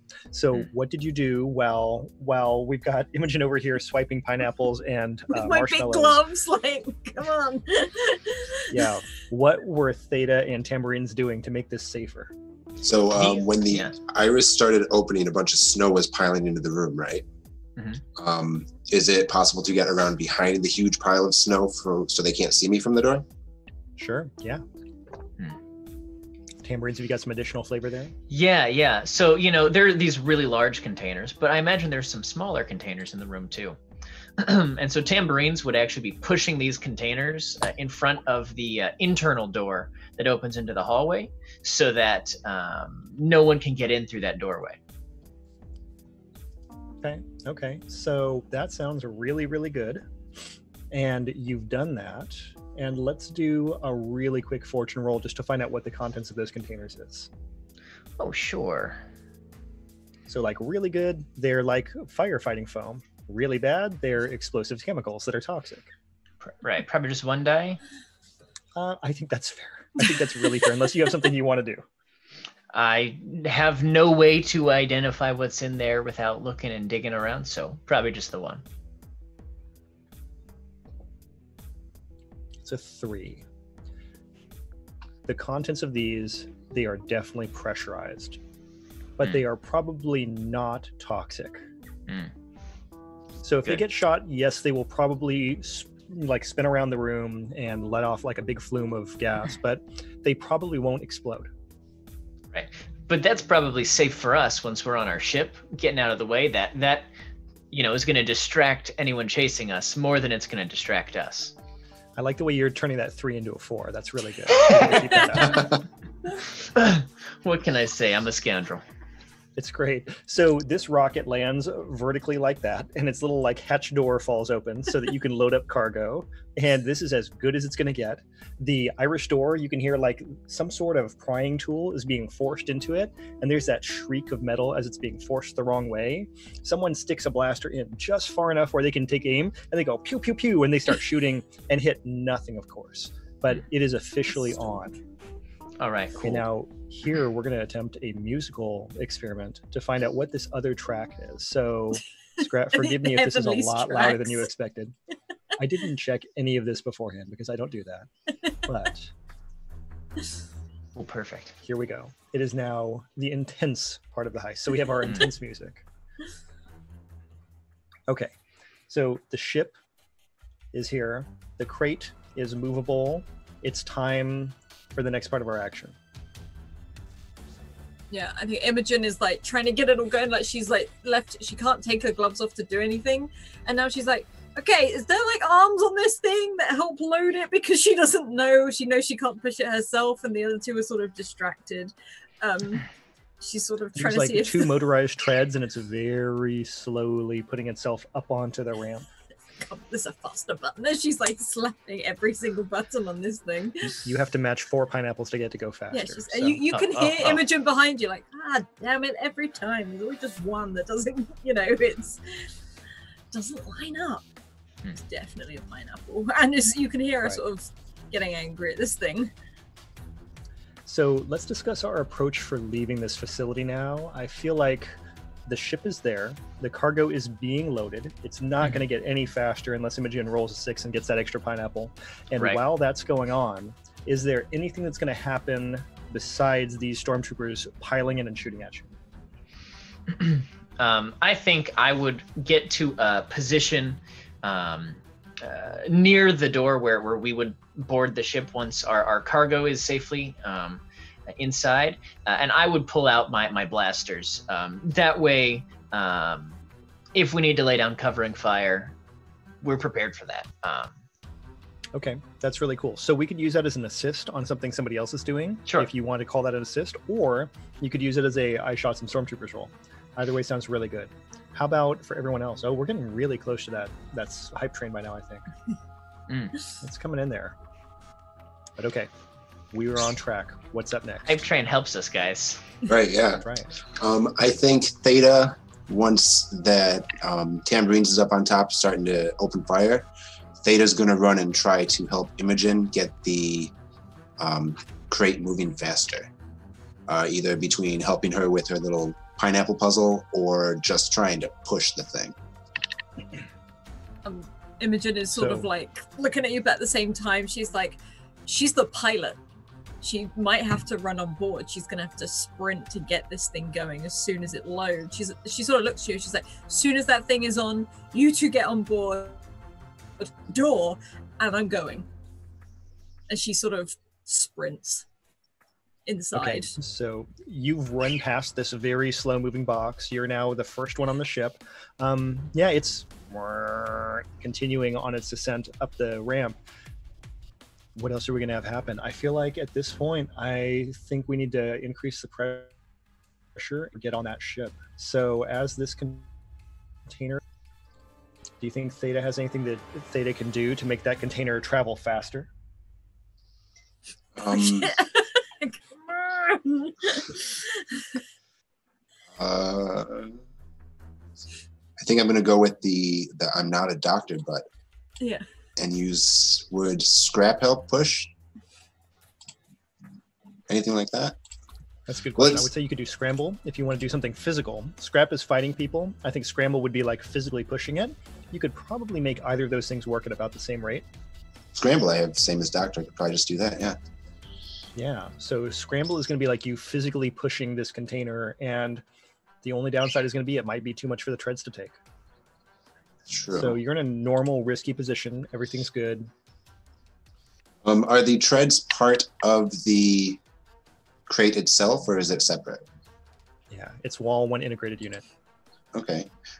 Then I think I'm going to try this little trick I learned back when I was helping one of the syndicates, and I'm going to try to hack the crate itself, the controls on that, using my doctor ability. Okay, yeah, because you're not a doctor, or you can use the doctor in place of anything, right? Yep. Okay, it works. You take It's great. 2 stress for it. What would that roll be? So you're making a risky roll, and you're just going to make a regular doctor roll, right? Yep. Okay. By the way, it does seem that we are on now a level 1 hype train. We are. Alice, can you remind me of what that means? Well, if we complete the hype train at just level 1, everyone gets 2 advantages. Okay. All right. So I'm going to assume that Scrat is putting those on the overlay, but those are bonus dice for y'all. We'll take them. Yeah, and Yeah, for sure. Blue Box, if you want to roll that again with a risky die right now, that hype train came in, I feel like, in support of that roll. I'm touched. Yeah, definitely want to do that. It's risky again, yeah? Do that. Yeah, risky again, doctor with a bonus die. Bonus die is going to change everything. Watch this. Mm-hmm. That's how we do Yes. it. Very good. All Very right. good. All right. So it didn't become less risky, which means you're still getting shot at. Everyone's still getting shot at. The doors are still being pushed iris open, but as all of that's going on, you have managed to push the button that makes it go faster. There's a lot of like life support type systems here. And as you're pushing the button to go faster, like you can see the life support battery is draining a little bit, but you just do your override on that and it's now going double speed. So it's going up the ramp kind of quickly. Now it's like you're getting onto like a amusement park ride. It's going like conk, conk, conk, conk, conk, conk, conk, conk, conk, up there. It's a significant improvement, but the battery is dropping. It went from 90% down to 60%. We just have to get it on, guys. Yeah. Once it's on, we're good. We're clear. We can get out. Imogen is We're just at that sprinting point. through the ship, probably all over the place, but she's sprinting Yep. through the ship. So you're at the cockpit, you've got the controls, everything's good. You don't have to swipe any more fruit. In the back, we've got Theta. He's got the box all the way loaded, and we have Tambourines over by the door with 2 blasters drawn. What are we going to do Yep. next? If the stormtroopers are coming through, I'm going to start blasting. So I would say you have the option here of standing your ground, running for the ship. Either one's going to involve some gunfire. Okay, I'll probably try to like back into the ship as soon as we've cleared kind of the lip of the loading door. Okay, so it's up to you. We can call that a scramble if you want to say you're primarily running, or we can call that a scrap if you want to say you're primarily shooting. I'll probably be primarily running, but shooting to give a little cover as is possible. Okay, so we're doing a risky scramble. All right.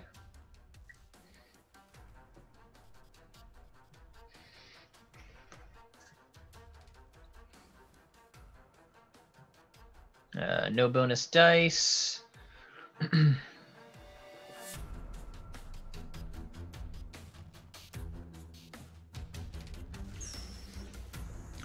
So it breaks bad.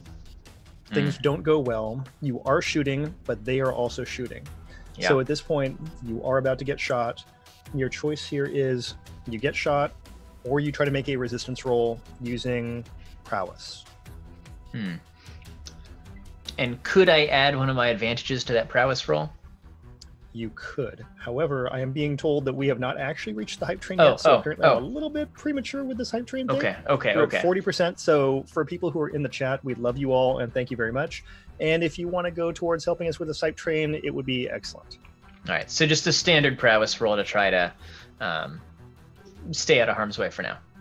That's right. So this is a resistance, so it is going to cause you stress if you do the resistance, depending Sure. on how you roll on that. If you want a bonus die, I can give you a devil's bargain. Sure, why not? Okay, so the devil's bargain is if you survive, the ship's not going to be totally intact. You are going to puncture the hull as you're getting into this firefight.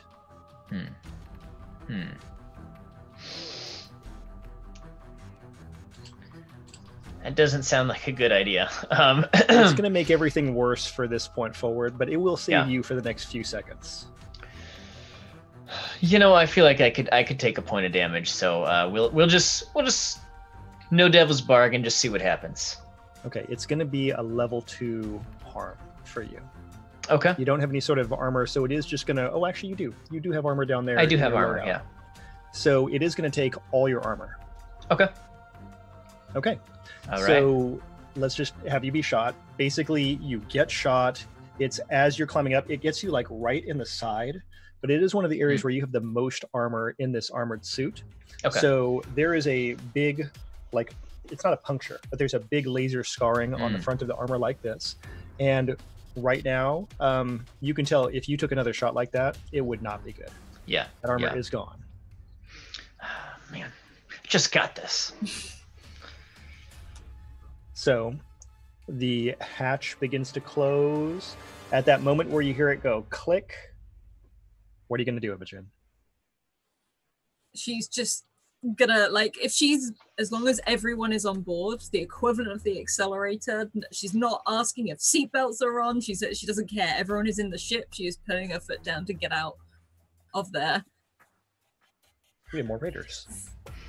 Got it. It's perfect timing because this ship is taking off.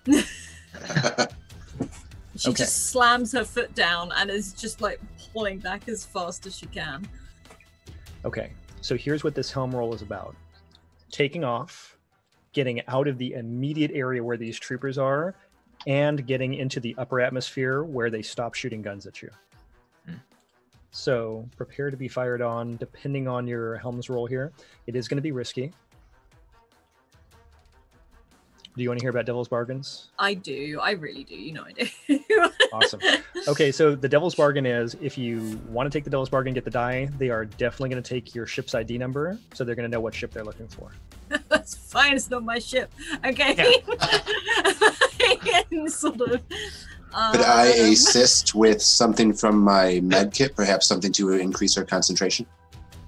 So you're going to give her like a stimulant? Yeah, you can do it if you want Just to. come up behind me and zap. Yeah, Okay, it costs why do Theta I- 1 stress to help. All right. So you've got 2 bonus dice between that and the Devil's Bargain here. A caffeine shot. Yeah. I have 2 dice. Okay. She's like screaming the entire way because it's probably too fast. No! Oh no! No! Oh no! So things Oh. were great. The caffeine shot like plunges into your neck, and maybe you just like jerk back on the yoke a little too hard, Just like, and the ship goes whoa, and goes nose down into a gigantic snowdrift outside of the ice palace. The engines are still flaring, so you have gone into the powder and are digging a trench through the snow and into the ice as you are all in this. I'm camouflage. going with it. I'm just trying to write it. If I have to go through the ice, I will. The situation is now desperate, so Yeah, it it's has camouflage. gotten worse.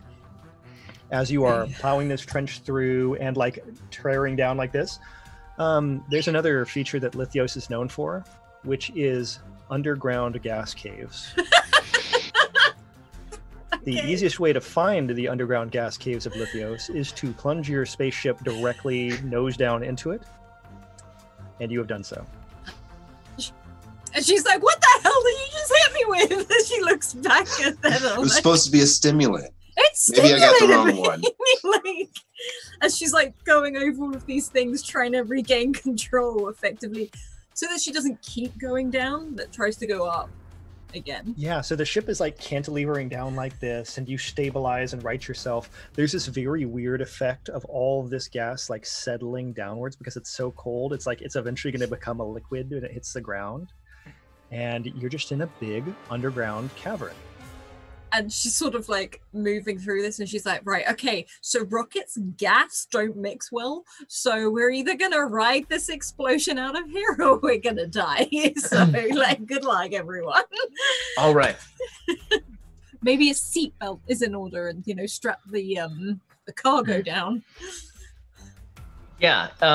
Could I, at this moment, now that we've gotten out of the confines of the palace, could I call up my old pal Ren and see if he knows any ways through the caves that might be navigable by ship? Yeah, 'cause Now, I'm having like different opinions of who Ren might be. On the one hand, I can imagine him being really, really slimy. On the other Yeah. hand, I could see him being very well educated and very like quiet and calm. Which direction do you want to go with this? I feel like he's probably not the most helpful person in the world, but he's all I've got. So I would say let's go slimy. Let's go slimy. So you're calling Ren. You hear like several seconds of fumbling, a flushing sound, and then the Pihon comes up like over his face. He goes, "Tamarines, is that you? You look Yeah. terrible." Say the same about yourself. Hey, so we're getting out of that palace you helped us get into a little bit ago. Did you clean up those bugs? Did you get those guys? Yeah, totally fine. Do you know anything Scream. about the caves underneath Lithios by chance? Oh yeah. Yeah? Yeah. Don't go there. That's a terrible idea. Don't go there. There's Let's- giant eels. You just hear screaming in the background from Imogen. You know, like 170-foot long eels in the gas caves. You don't want that. I hate eels! Like, sort of screaming Well, in the front. Let's of say that we found ourselves in the caves. What is the best way to get out without dying? Oh, yeah, that's a good question. That's a real good question. Let's see, how would I get out of the caves? Well, if it was just me and I was on foot, that's really simple because there's a lot of access ways. So you could just, walk up like one of the mining staircases. That would be real simple to do. Right. And let's say that I was in a ship that is approximately, I don't know, the size of like 2 school buses. Yeah. Well, don't worry, because you know what? Those eels, they make huge tunnels all throughout the ice. So I would just fly through an eel tunnel. I mean, it's going to go the tunnels. Fine. Cool. Do they surface eventually? Yeah, a lot of them. Sometimes they just kind of go off cliffs into like a big, like gas lake. It's great. Okay. Cool. Thanks. Thanks, Ren. Hey, if you live, don't forget you owe me for getting you in my pest control job. Yeah. I totally owe you.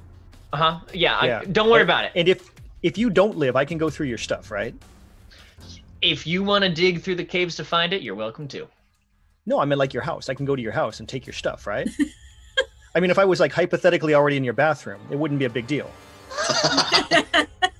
Sure. I love Ren already. Go for it.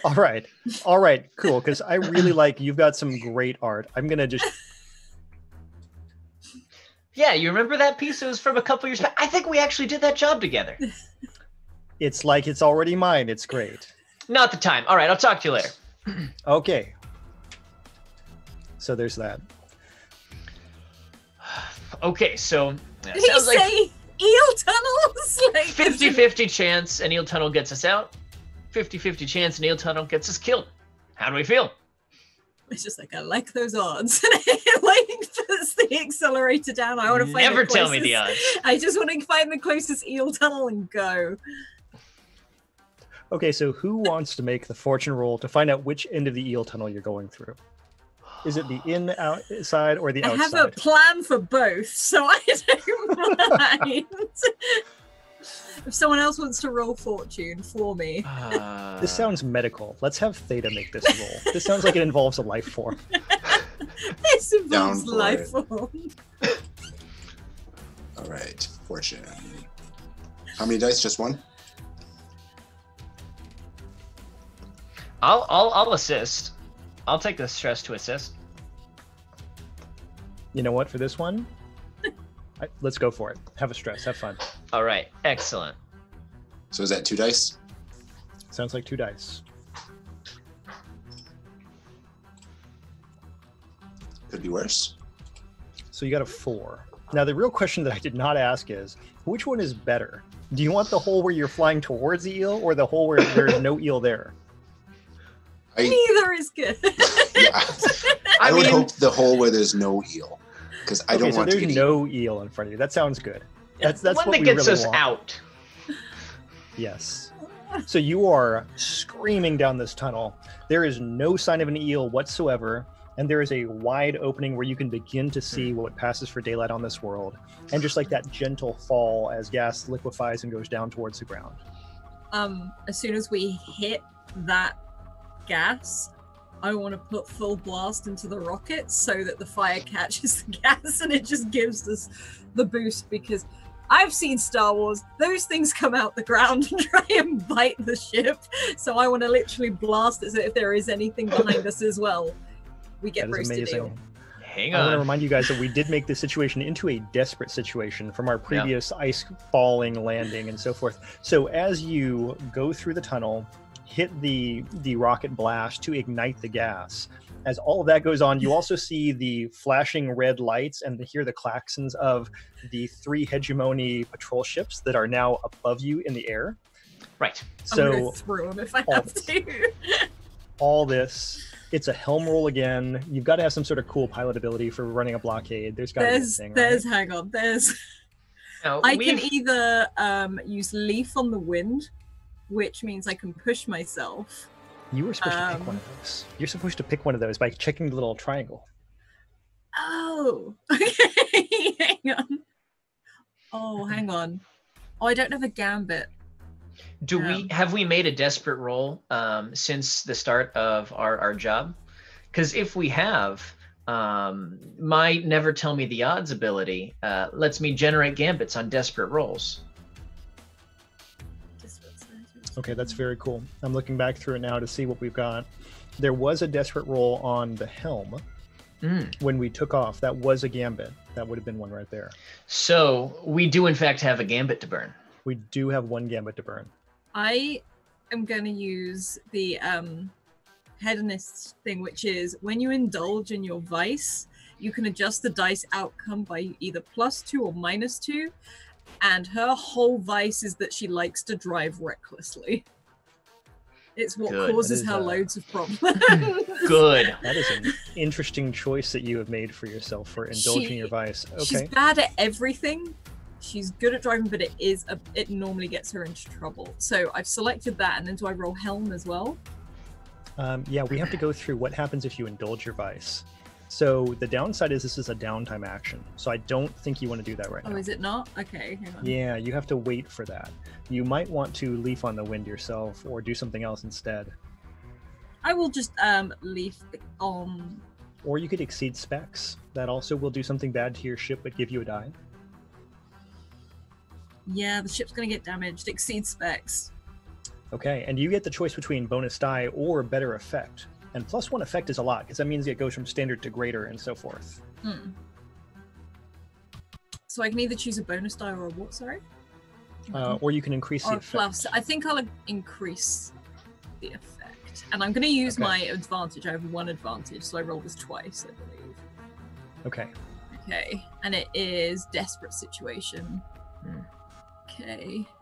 And I don't have a bonus dice because I'm taking the effect. Is that correct? But you do have a gambit from me if you want it.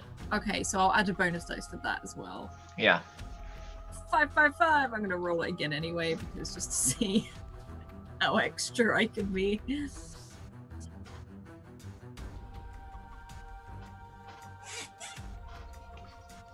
I'll take it. Very similar, very similar. Okay, so it didn't become undesperate, but it does have greater effect. So how cool is this going to be? What are you going to do that's going to run this blockade? I have some scenarios in my mind, but I want to hear what you're thinking. Blockade-wise, I think what she's going to do with the propulsion from these rockets, she's going to sort of pull back as fast as she can to sort of, first of all, she's trying to intimidate them to move. She's not moving out of their way. She is going straight towards them. And then she's going to, if they don't move, she's going to deploy effectively what are like, the parachutes when things go wrong and the ship, and she does it straight at the windscreens and pulls up at the last second to avoid them, but completely cover. So it's almost like a really bad cloaking device because they can't see them. It's Excellent. so good because that explains how your ship got damaged. You just lost your emergency landing equipment. I love lost the that. It's so great. So here's additional good news. At first you thought that was just super intimidating to them and they were not enjoying that situation. But to pile on and give that greater effect, the thing that you were not expecting was igniting the gas is something the eels really like. And right there, when you do all that, you see this gigantic, like there's 12 eyes on each side of its head, gigantic razor teeth, eel head kind of shoot out of the tunnel and go whack. And it grabs one of the patrol ships by the wing and starts dragging it down. And you hear this like boom, boom, boom, boom, boom with all these controlled explosions as the ship begins to crash. I'm really glad that wasn't us and keeps going. But there's still 2 patrol ships. Your situation did not become undesperate. You were just really good at getting out of it. So with that, you continue to fly across the surface of Lithios. We're going to downgrade our music from intense to just normal. Just normal Moderate. heisting now. Moderate intense. I should have warned Scrat. I didn't warn him that time. So with that, you're flying. There's patrol ships somewhere out there. They definitely know what ship you arrived in, but you have your cargo. And somewhere out there, there are some Zorm who are eager to embrace the cargo. What are you going to do? Did we have like a drop-off point? Were we given a drop-off point? Because otherwise I'm going back to the cantina. Well, you do have your secure line P-hone, but I don't think that you have a designated drop-off site. Yeah, she's sort of like scrabbling through, not wanting to take a ship, trying to hand the P-home back to one of the others as she's trying to keep this under control. Give him a call, I need to know where the drop-off point is. So Theta's got the P-hone.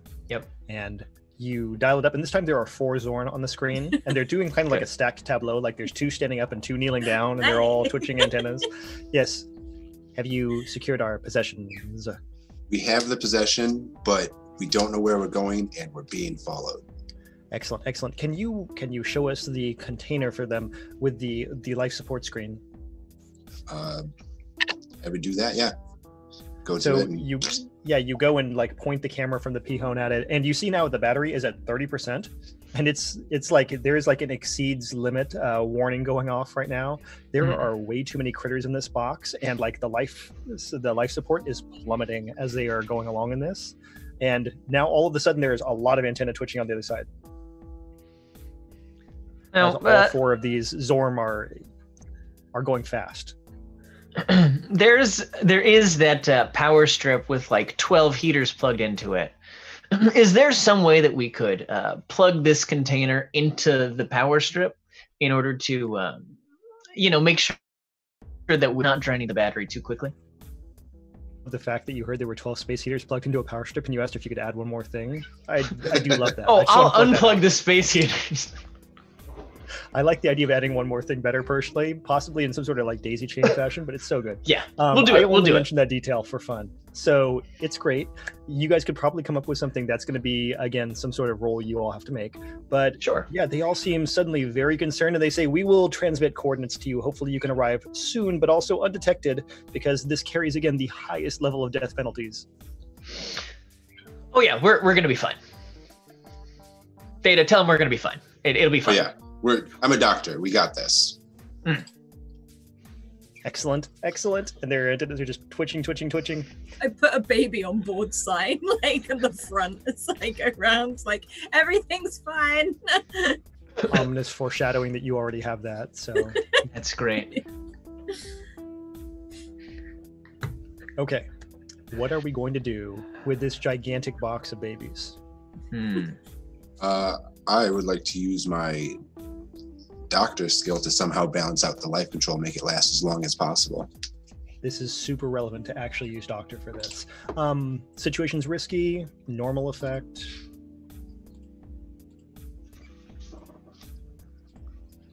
Bonus dice? Do you want a devil's bargain? The devil's bargain would be, in this case, when you do, yes, you can plug this into the power strip where all of those space heaters are, but you do need all 12 space heaters to survive in this ship. I think I'm going to pass on that. I'm going to take my luck with the dice I have. Okay, sounds good. I don't want to die. Or was I? No, I mean, in space with all of these woodlice children. That's why it's a one-shot, right? Because somebody. Right, yeah. Yeah. Not for me. It's not. I need to survive this.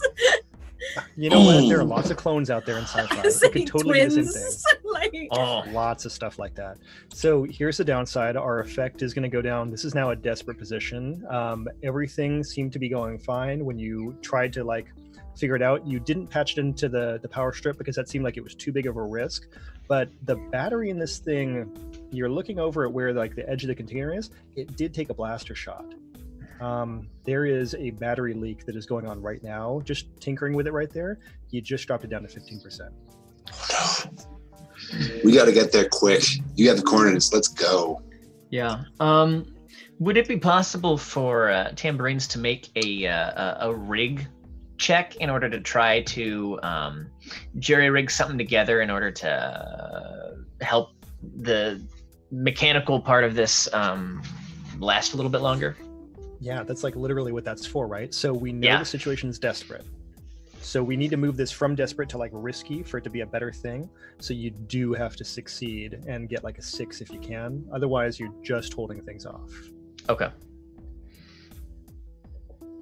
I can make you the same exact devil's bargain that I made for Theta, which is if Tambourines wants to plug this into the power strip, you can totally do that, but you will all begin freezing to death.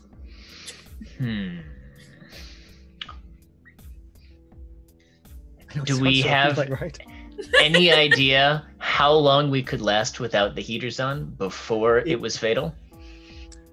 We are going to be, this being a desperate position, you have 30 seconds less than you need. Okay.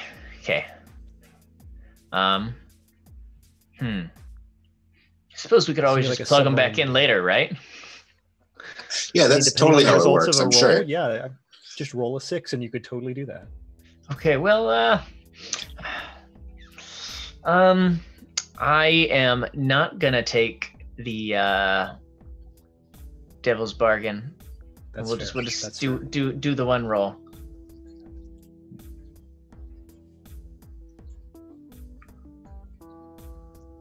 Ooh, okay. The battery seems to be holding. You will have approximately like 5 minutes to land, get this container off of your ship, and get it plugged into a wall socket, and then everything should be great. Okay. Cool. Well, we got a couple of minutes. I can buy us 5 minutes, but we gotta go. We gotta go now. Do we have options, plans, possibilities? How far are we to the actual drop-off point? Like, if I drive, like, if I pilot as fast as I can, is it? So if you were going minutes? Imogen speed, like you have already described yourself as going, you Mhm. have like 4 minutes and 30 seconds till you get there. It's going to be like so tight. Okay. Yeah. She's just putting her foot down, and it's sort of like, be ready by the door to get straight to a plug socket. Cool. All right. Yeah, let's just gun it. Let's see what we can do.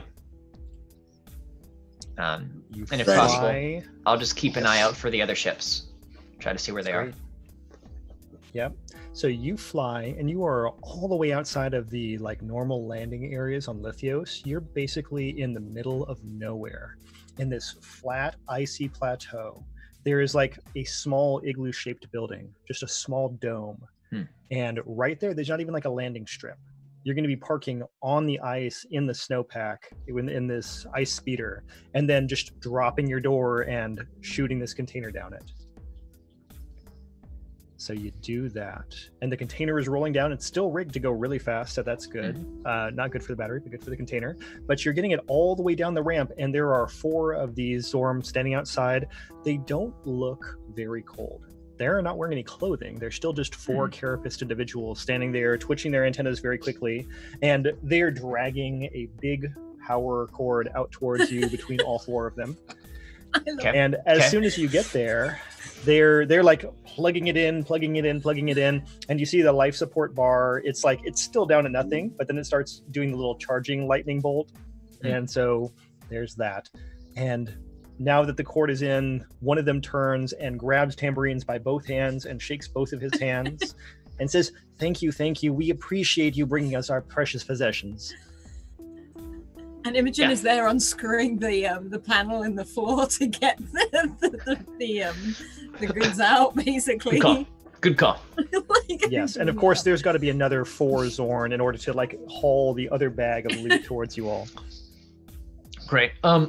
So hey, do you want the ship back? You're welcome to it. We have no need for a ship. Yeah, yes, yeah, fine. it's all We'll take the yours. ship. Thank you. Perfect. That's I'll excellent. just go grab something off that tiki bar real quick. You might want to change the number plate. Nothing a Sharpie can't solve, but I suggest for, we will activate the ship's auto destruct as soon as we finish this transaction. Oh, even better. Perfect. There you go. Actually, you immediately starts. Are you just destroying everything on board? Like everything? Was there anything that you wanted to take off of the ship? Yeah, and she takes the little like those gold pineapple drinks mixer. She's like, okay, I'm done. Walks off. How about an ice bucket? Maybe it's an ice bucket. Yeah, where it's you one take of the top ones. of the pineapple off? It's got the ice in it. Yeah, she wants it for an ice bucket. She doesn't want it because it's gold. It's not that. It's that fake gold. It's not proper gold. It's definitely fake. Yes. Yeah. We'll absolutely raid the tiki bar for as much that's salvageable and worth consuming. Yeah, if there's a blow up palm tree, I'll take that as well. Oh yeah. The downside is Theta said he was going to raid the tiki bar first, so I got to tell you guys, I don't think there's a lot left at this point. I think you've got some stir sticks and a couple cherries, and then like this ice bucket. Hey, whatever's there. So that's now off of the ship. They seem totally fine. You're in this igloo dome that's just in the middle of absolutely nowhere, and the Zorm are now like guiding the big tank-treaded container over to a different ship. Okay. Are we anywhere near where we can get to another ship, like away from like the wasteland? What an excellent question. No. I need a an lift. ice igloo. There is an ice Perfect. igloo. There is this ship that they are currently moving their container onto, and the ship that they have told you they are going to activate the self-destruct on. You have 2 gigantic bags of money that are each probably 150 pounds. Yeah, it sort of runs over to the Zorm. It's like, hi, could you drop us off at like the port? Is that a possibility? So all of the Zorm have had fairly normal looks. This one has 1 antenna instead of 2. It turns to look at you, and in a position much like I am doing right now, it steeples its fingers together and says, "You wish to discuss a separate business transaction." I mean, I got a gold pineapple in exchange for it. What sort of value would transport off of this ice planet have for you? Not off the planet. Like, I can just go get a ship from, another port. You wish to be dropped at a nearby spaceport. Could you just drop us at the bar we were at earlier today? Yes, we could discuss the fee for doing that. What is the fee? He looks down at the bag of money that you're holding in one hand suggestively. Yeah, you can have one of those. 1 bag of money. Yes. 1 bullion in there. And she picks one piece out. He says, "Unfortunately, the 3 of you are all criminals guilty of the highest level of death penalty transaction." Okay, other thing then. Can you not self-destroy the ship? Can I do that when I get us back? Yes, that would be acceptable as well for... And he looks down at the bag again. 1 bag of currency. And sort of she's looking back at the others and is like, If we there die on any- an icy hell, we can't spend it. Yeah. Are there any buildings on the horizon, like something within walking distance away? As previously described, this is just a total icy Okay. plain with nothing Okay. on it except for this dome. Absolutely nothing. Cool. Yes. I feel this is like a backstory development as to why Imogen hates Zorm. That's so fair right now. That is so fair. She looks and she's like, fine. Puts the bag down, but I'm keeping the pineapple, and walks back towards the ship. So you don't want the lift, you want to take the other ship. That's what you decided on in the end. I would like to change the number plate before I do. Okay, sure. That's something you guys can work on. So We still right have the now- stencil. Yeah, and you guys have 1 of 2 bags of money. You have the same amount of money you Yeah. started the game with, Yeah. and yeah. now And you some have a ship glacé cherries. well, I mean, you guys got some good stuff, let's face it. And Mhm. this ship will not be destroyed, as far as you know. And now you are at the point where you're going to change the number plate. Yeah, she sort of starts to change the number plate, like she's scratching it and adding some bits on. And she looks to the other two, is like, maybe go disable the self-destruct before we. Oh, yeah. Sure. Here's Sure. the good news. All of this is going to be a new engagement role because you have a different situation you're now dealing with, which is the escape from Lithios. And so Okay. let's discuss what your plan is for how you're going to get out of this situation of being highly wanted criminals in the middle of nowhere. There's going to be stuff going down in about 1 second. So are you going to be approaching this through assault, deception, infiltration, mystic, social, or transport? Here's an idea. What if we hid inside the dome, rigged the ship up to blow, and when the space cops come to get us, we blow up that ship with them inside it, and then we go take their ship. And Imogen is just sort of, bear in mind, she's down there scratching the license plate. Is like, wait, so are we keeping this ship or not? Because if not, I'm not going to finish this. My idea is that we don't keep this one. We keep another one that is going to be parked when they come to get us on that ship. But we're not on that ship, and we blow it up and kill people. This is a tiki bar. Maybe. As a doctor, I'd like things that don't kill people. How about we save that as plan B? Okay, deal. And I like put my detonator back in my bag.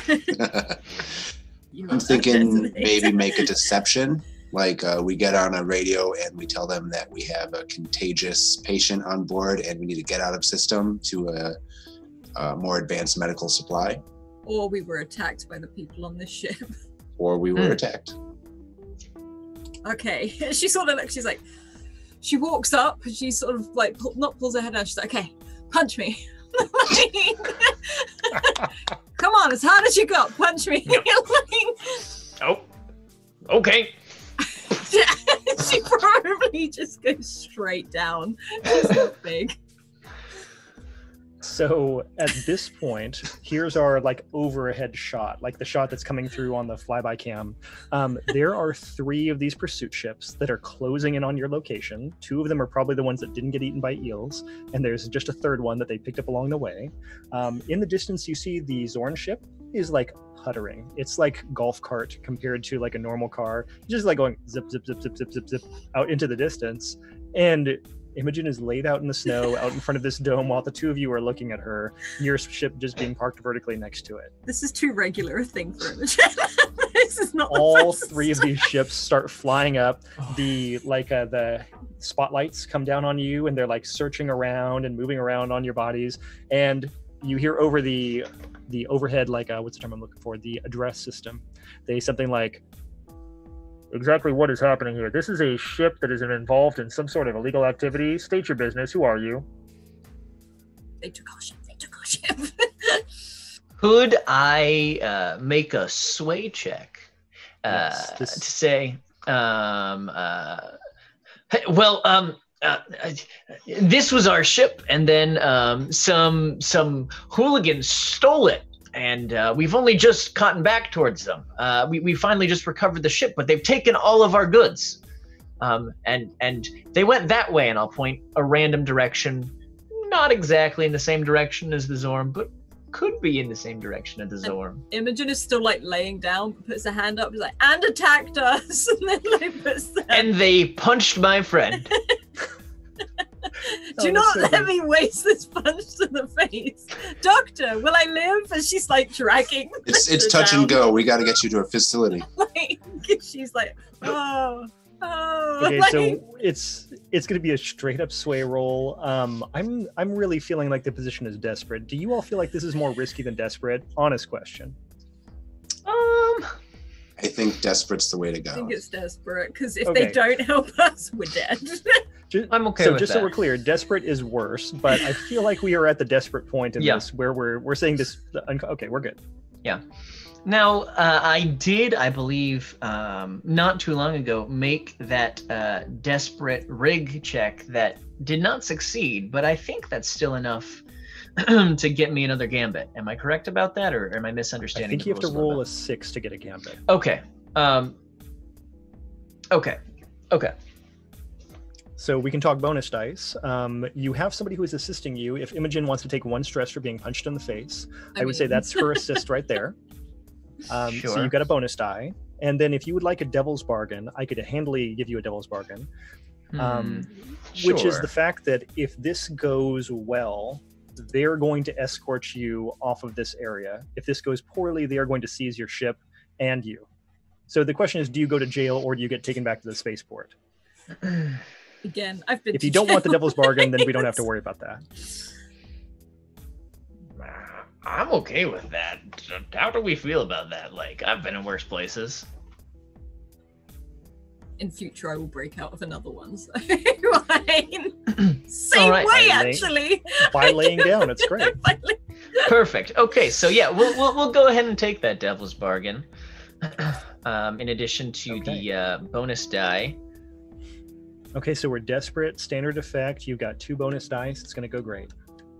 2 bonus dice. Okay. Let's do it. Ooh, look at that. That is how we Hey. take a desperate position and we give it a good effect. All right. So we're mitigating this. It's better. The situation is such they think that you must be telling the truth. And so rather than just grabbing you and sticking you all in jail, they actually, one of the 3 ships lands and their medical team, which is like guy number 2, gets out and walks over to you all with a bag and is comparing symptoms with Theta. Looks like she got punched. By a Zorn. I've never seen him punch before. And so with that, in that couple of seconds that you've got there, everything seems to have diffused, and the other 2 patrol ships start going after the Zorn. So now that Imogen has like a cloth over her nose, like she's got like a gauze, and they've got everybody picked up, you go, okay, well, Just across the hope you have face. better luck next time. Do the Zorn have any poisons or toxins I need to be worried about? For punching you? I mean, your face didn't swell up, so they probably didn't puncture you with a stinger, so you're probably fine. Imogen is just like, I'm like, great, thank you. We salvaged everything we could off of our ship, but it's it's kind of in rough condition. Do we want to keep the ship, or do we want to try to hitch a ride back to the nearest port? What do we think? They can have the ship for all I care. I just want off this ice hole. I've got the pineapple I want, so I'm done. I got the cherries and the pineapple one done. In exchange for the ship, can you give us a ride to the nearest spaceport? Well, we're just going to impound the ship, but we can definitely give you a ride to the next spaceport. Hey, that'd be great. Thank you. Hey, don't forget your bag, he says, pointing down to the gigantic bag of money by your foot. He's like, Oh yes, all of our mechanical parts. yeah, this is great, thank you. She'll over exaggerate the clinging, even though it does really hurt. She's just gonna over exaggerate, kind of lean on the doctor, like Just pack some snow on it. Keep it cold. yep. There you go. The good news is you now know what the inside of these drop ships look like. There's just like 2 hard benches going back and then 1 pilot. So it's super great. Gives you lots of time to sit there next to all of these heavily outfitted soldiers. And that's probably a lot of fun. So you get back to the spaceport, which is where the cantina was. It's the attached cantina of the spaceport. And they let you out. Perfect. Thank you, sirs, ma'ams. And sort of shuffles out the ship. She's sort of not just hiding her face because of the punch, but also it'd be handy for people not to see her face. Yeah. I feel like we get out and go to a separate, safe location and Your beer. deal with that. Yeah. But maybe not this cantina, but like the next one over. Yep. As she starts to walk through this, whether it's like a city or port, or just try and find the next one. Well, it's not an airport. It is like, a Star Wars type civilization. So you do have just one cantina because, of course, that's how these things work. At least the band is good. Yeah. That's right. That's right. So there is the one cantina. You are here during happy hour. This is when the band would be good. This is when you would have half-price potato skins. But if you want to try to find something else to do, you could do that instead. I think Imogen would still go back to the bar. She genuinely wants to drink after that. I mean, we don't need to go to the bar to drink. I have a whole backpack full. It's cold outside. It is really cold outside in this hallway. Maybe we go hunker down somewhere warm, lay low for a day or so, and sounds like we've got liquid meals over here, so we're fine.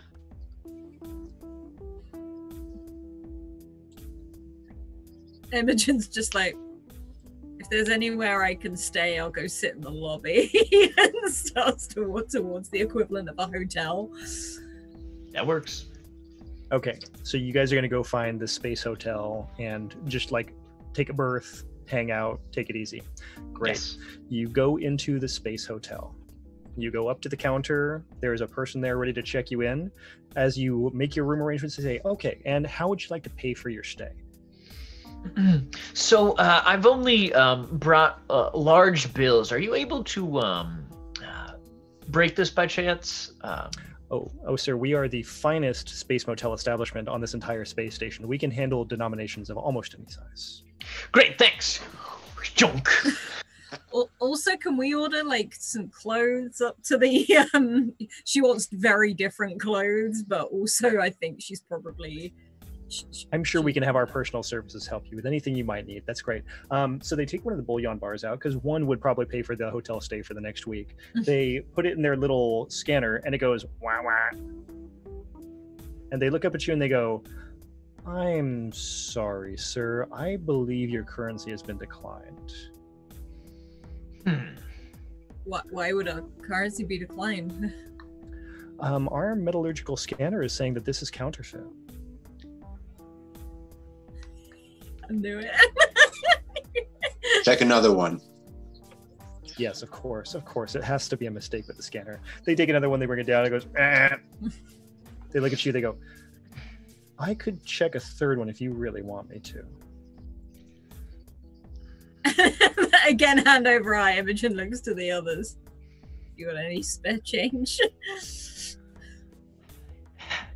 How much is it for a room for the night? And I'll like start rummaging through pockets. Like maybe I've got some small denominations. How much is this pineapple worth to you? They're like clicking through their reservation system. They say, "Okay, so if we move you out of the suite and into a plain 2-berth room, it will come out to only 30 credits." Do I have 30 credits to my name? You've got like 29 credits and a stick of chewing gum in your hands right now. Sort of around. There you go. I can do the one. All right. And we'll take the big stuff back. Of course. It's probably just a mistake. Thank you so much. Yeah. Thanks. Yeah. Mm-hmm. I'm so glad we sent the police off to their ship. Yeah. So you have your double berth room for everyone to enjoy. Hey, we've got alcohol from the tiki bar and cherries. We're all set. Yeah, we're fine. Maybe in the morning we head over to the space police station, see if our tip gives us a reward for getting a hold of some wanted criminals who stole something from the nearby ice palace, and I've been giving out counterfeit money. That maybe we can benefit off of this. Imogen's like tucking into like the cherries, the glacé cherries. So, do we have any night scenes before we go to the next day? Passes straight out.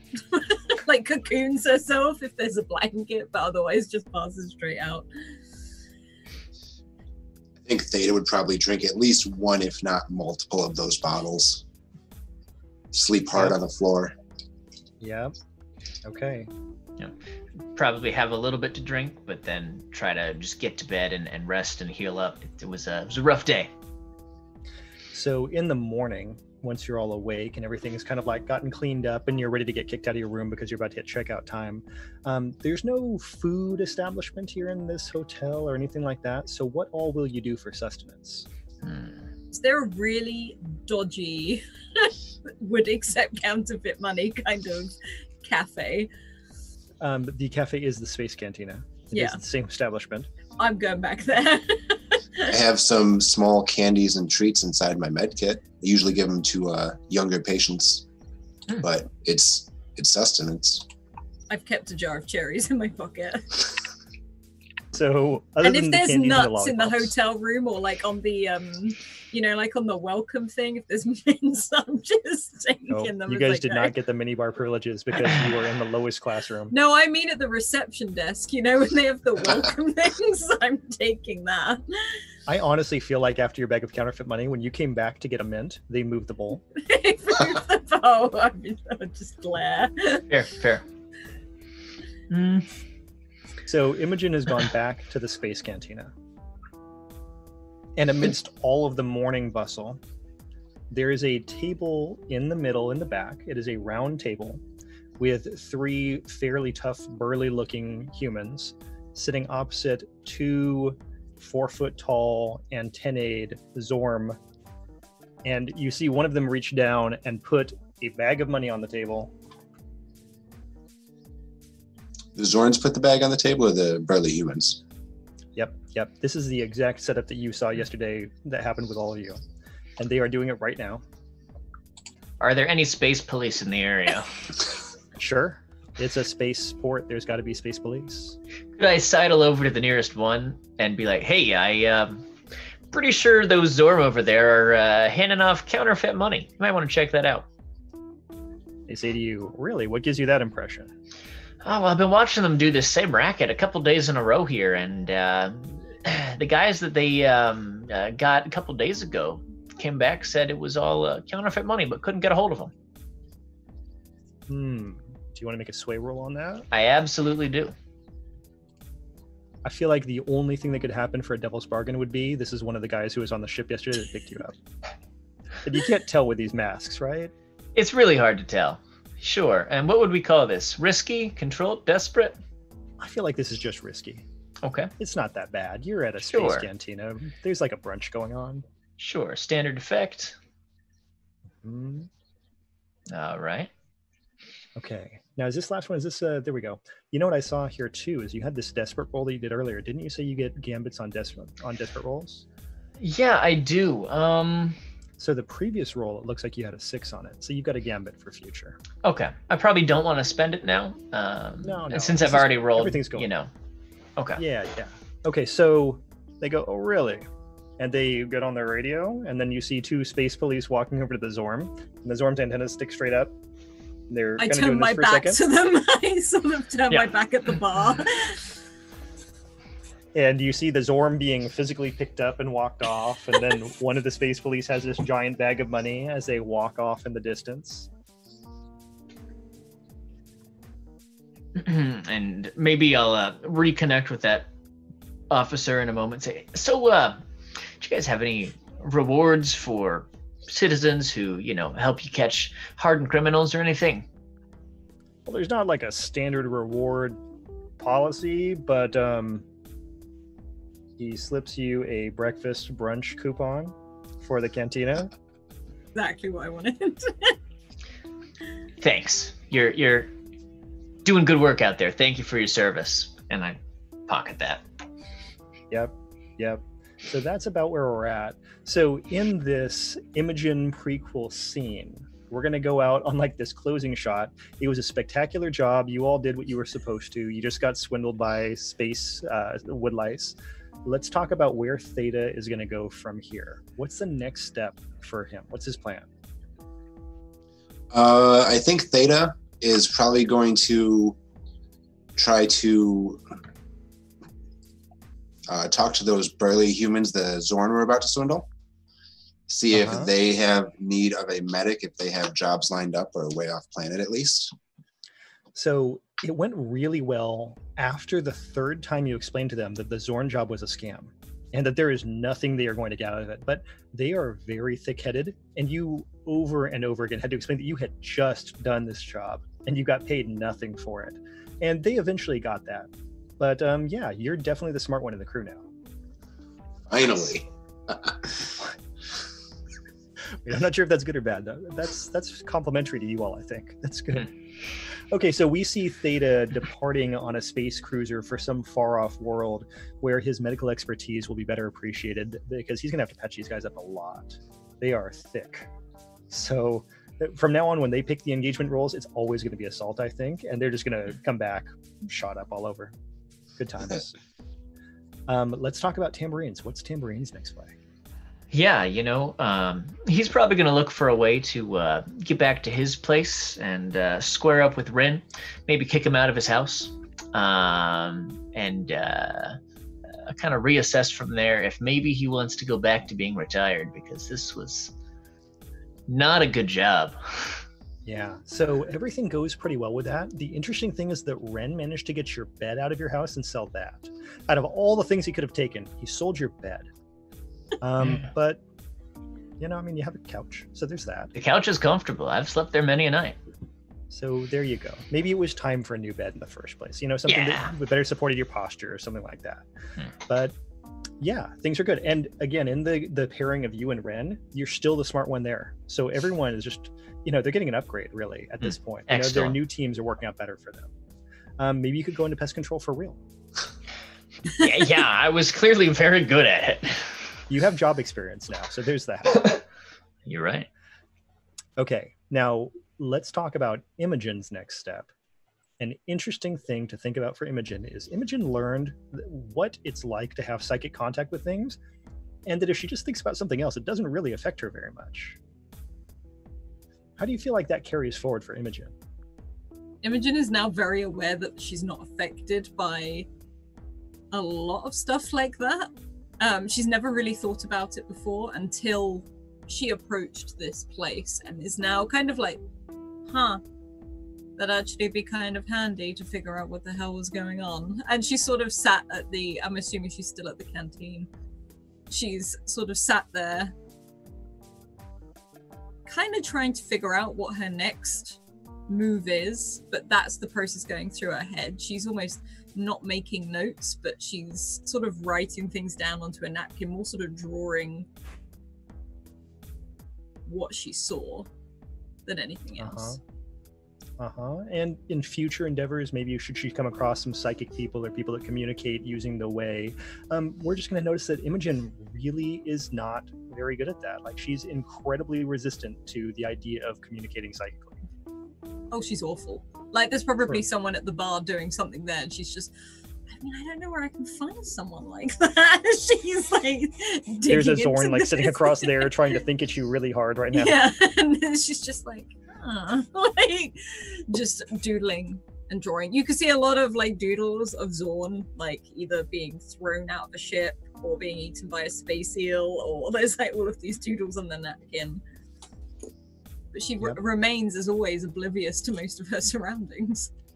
That's fair. I gotta say also, if you ever decide as a person who wants to play Scum and Villainy to do a job, Lithio seems genuinely horrible. Like, all of these things are written in the book, and they're all just right there. They're like, Psychic Ice Palace is definitely haunted, giant gas caves underneath the ground, huge space eels. These are all just standard plays for things you can do on the planet Lithio. Especially if it was me, I would just turn the page in the rule book and go to the next planet.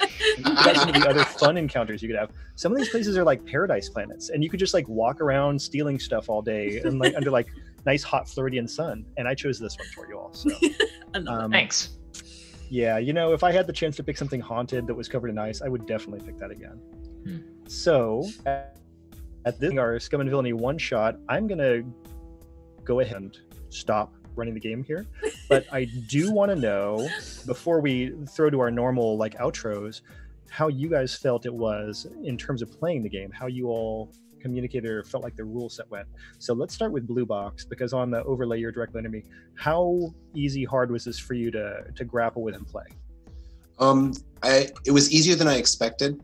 I had watched the previous episodes and I did a little reading up in the past few days. Basically, once I got into the flow of it, it was, like I said, easier than I expected. I liked it. I might try to get my home friends to try Scum and Villainy at some point. Cool. Well, I'm glad you had an easy time picking up the rules. That's good to hear. And how about for you, Joshua? How did it go for you? Yeah, I feel like once I started like reading the instructions that we had put together in order to create a character, fairly easy. I had one or two questions, but we got them figured out pretty quickly here. It's simple, it makes sense, and I feel like a lot of D6 systems, once you start to understand how it works, it's pretty simple, which I like. Makes it easy to just pick up and then hop into a character and start playing. Cool. Now, the big thing the two of you missed out on in playing this game without Heavenly being here is you missed all the fabulous NPCs. I could not possibly compare to her way of just like naming things and making them totally bizarre. Like half of them are named Sarah. Sarah. I didn't do that at all. I just came up with 2 NPCs, a multiple like entity species, and stormtroopers. So that seemed like plenty for me, and y'all rolled with that really well. I appreciate that. You cut yourself short. I love your NPCs. I didn't really do much this time. I just tried to come up with as many ways of having this be a bad job for you as humanly possible. So thank you all for playing along and being taken advantage of. And I'm gonna throw it over to Alice for outros. Yeah, wonderful. So first of all, actually, let's go back to one thing I do want to ask our lovely Theta and Tambourine is, did you have a favorite bit each? Like, was there a bit you love? And also, again, where can we find you? Tambourine, you want to go first? Sure. Yeah, I feel like we had a series of unfortunate events up until we landed and started interacting with the space police there towards the end. And I kind of liked just that, like, comedy of errors leading up to that point, where it's like, hey, we've got a good idea, it's gone terribly wrong. We've got a great idea, it's gone terribly wrong. So I enjoyed that. I think there's something really fun about failing magnificently. So that was my favorite, I think, bit. I think. Again, my name is Josh. You can find me on Twitter, Joshua M. Simons. I usually tweet about D&D, but I'm trying to expand my knowledge in terms of tabletop games, and this has been a great introduction. So thank you. Wonderful. Thank you. And lovely Blue Box Pirate. All right. I think my favorite bit was probably the rocket digging into the snow, into the gas caves. That definitely caught me off guard. And it was all my fault. You can find me on Twitter at BlueBoxPirate. I mostly tweet about Dungeons & Dragons stuff as well. I'm really excited that this was my first time doing the online gaming, and I hope to have many more in the future. And that's about it. Awesome. Wonderful. Hans, what about you? I had a lot of fun running this game because you guys had such creative ways of handling all of these things that were coming up. It was just a lot of fun for me. I don't know if I had a favorite bit. Honestly, I liked the whole game. I'm thinking real hard. Yeah, I think everything was great. Maybe taking all of the stuff from the tiki bar at the end, I was particularly touched by that. Good tiki bar. Yeah. Also, definitely, I'm going to shout out Hans's game here. The dragon riding is easy, isn't it? Because I've played it and it's really, really good fun. I'm going to put a link in chat for it now. You could do that, thanks. Yeah, there'll eventually be another version with some more goal-oriented stuff that I'm working on. I love it though, so definitely go check that out. Yes, I'm Alice and White Rabbit Pick. I do have a Patreon, which, yes, I remembered. I'm getting better very slowly. So please check that out.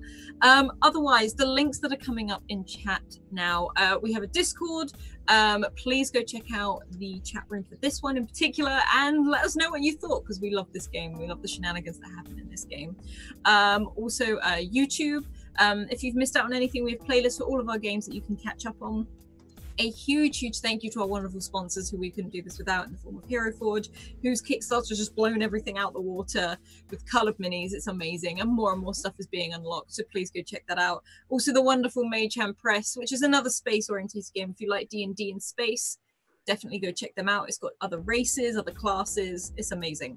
And also the Deck of Many, who did the Deck of Many things, the magic moving spell cards, and also Humblewood, where you can play as mice and birds and out. All of it is wonderful. It's very wholesome. Otherwise, keep evoking emotions, and we'll see you tomorrow. Bye.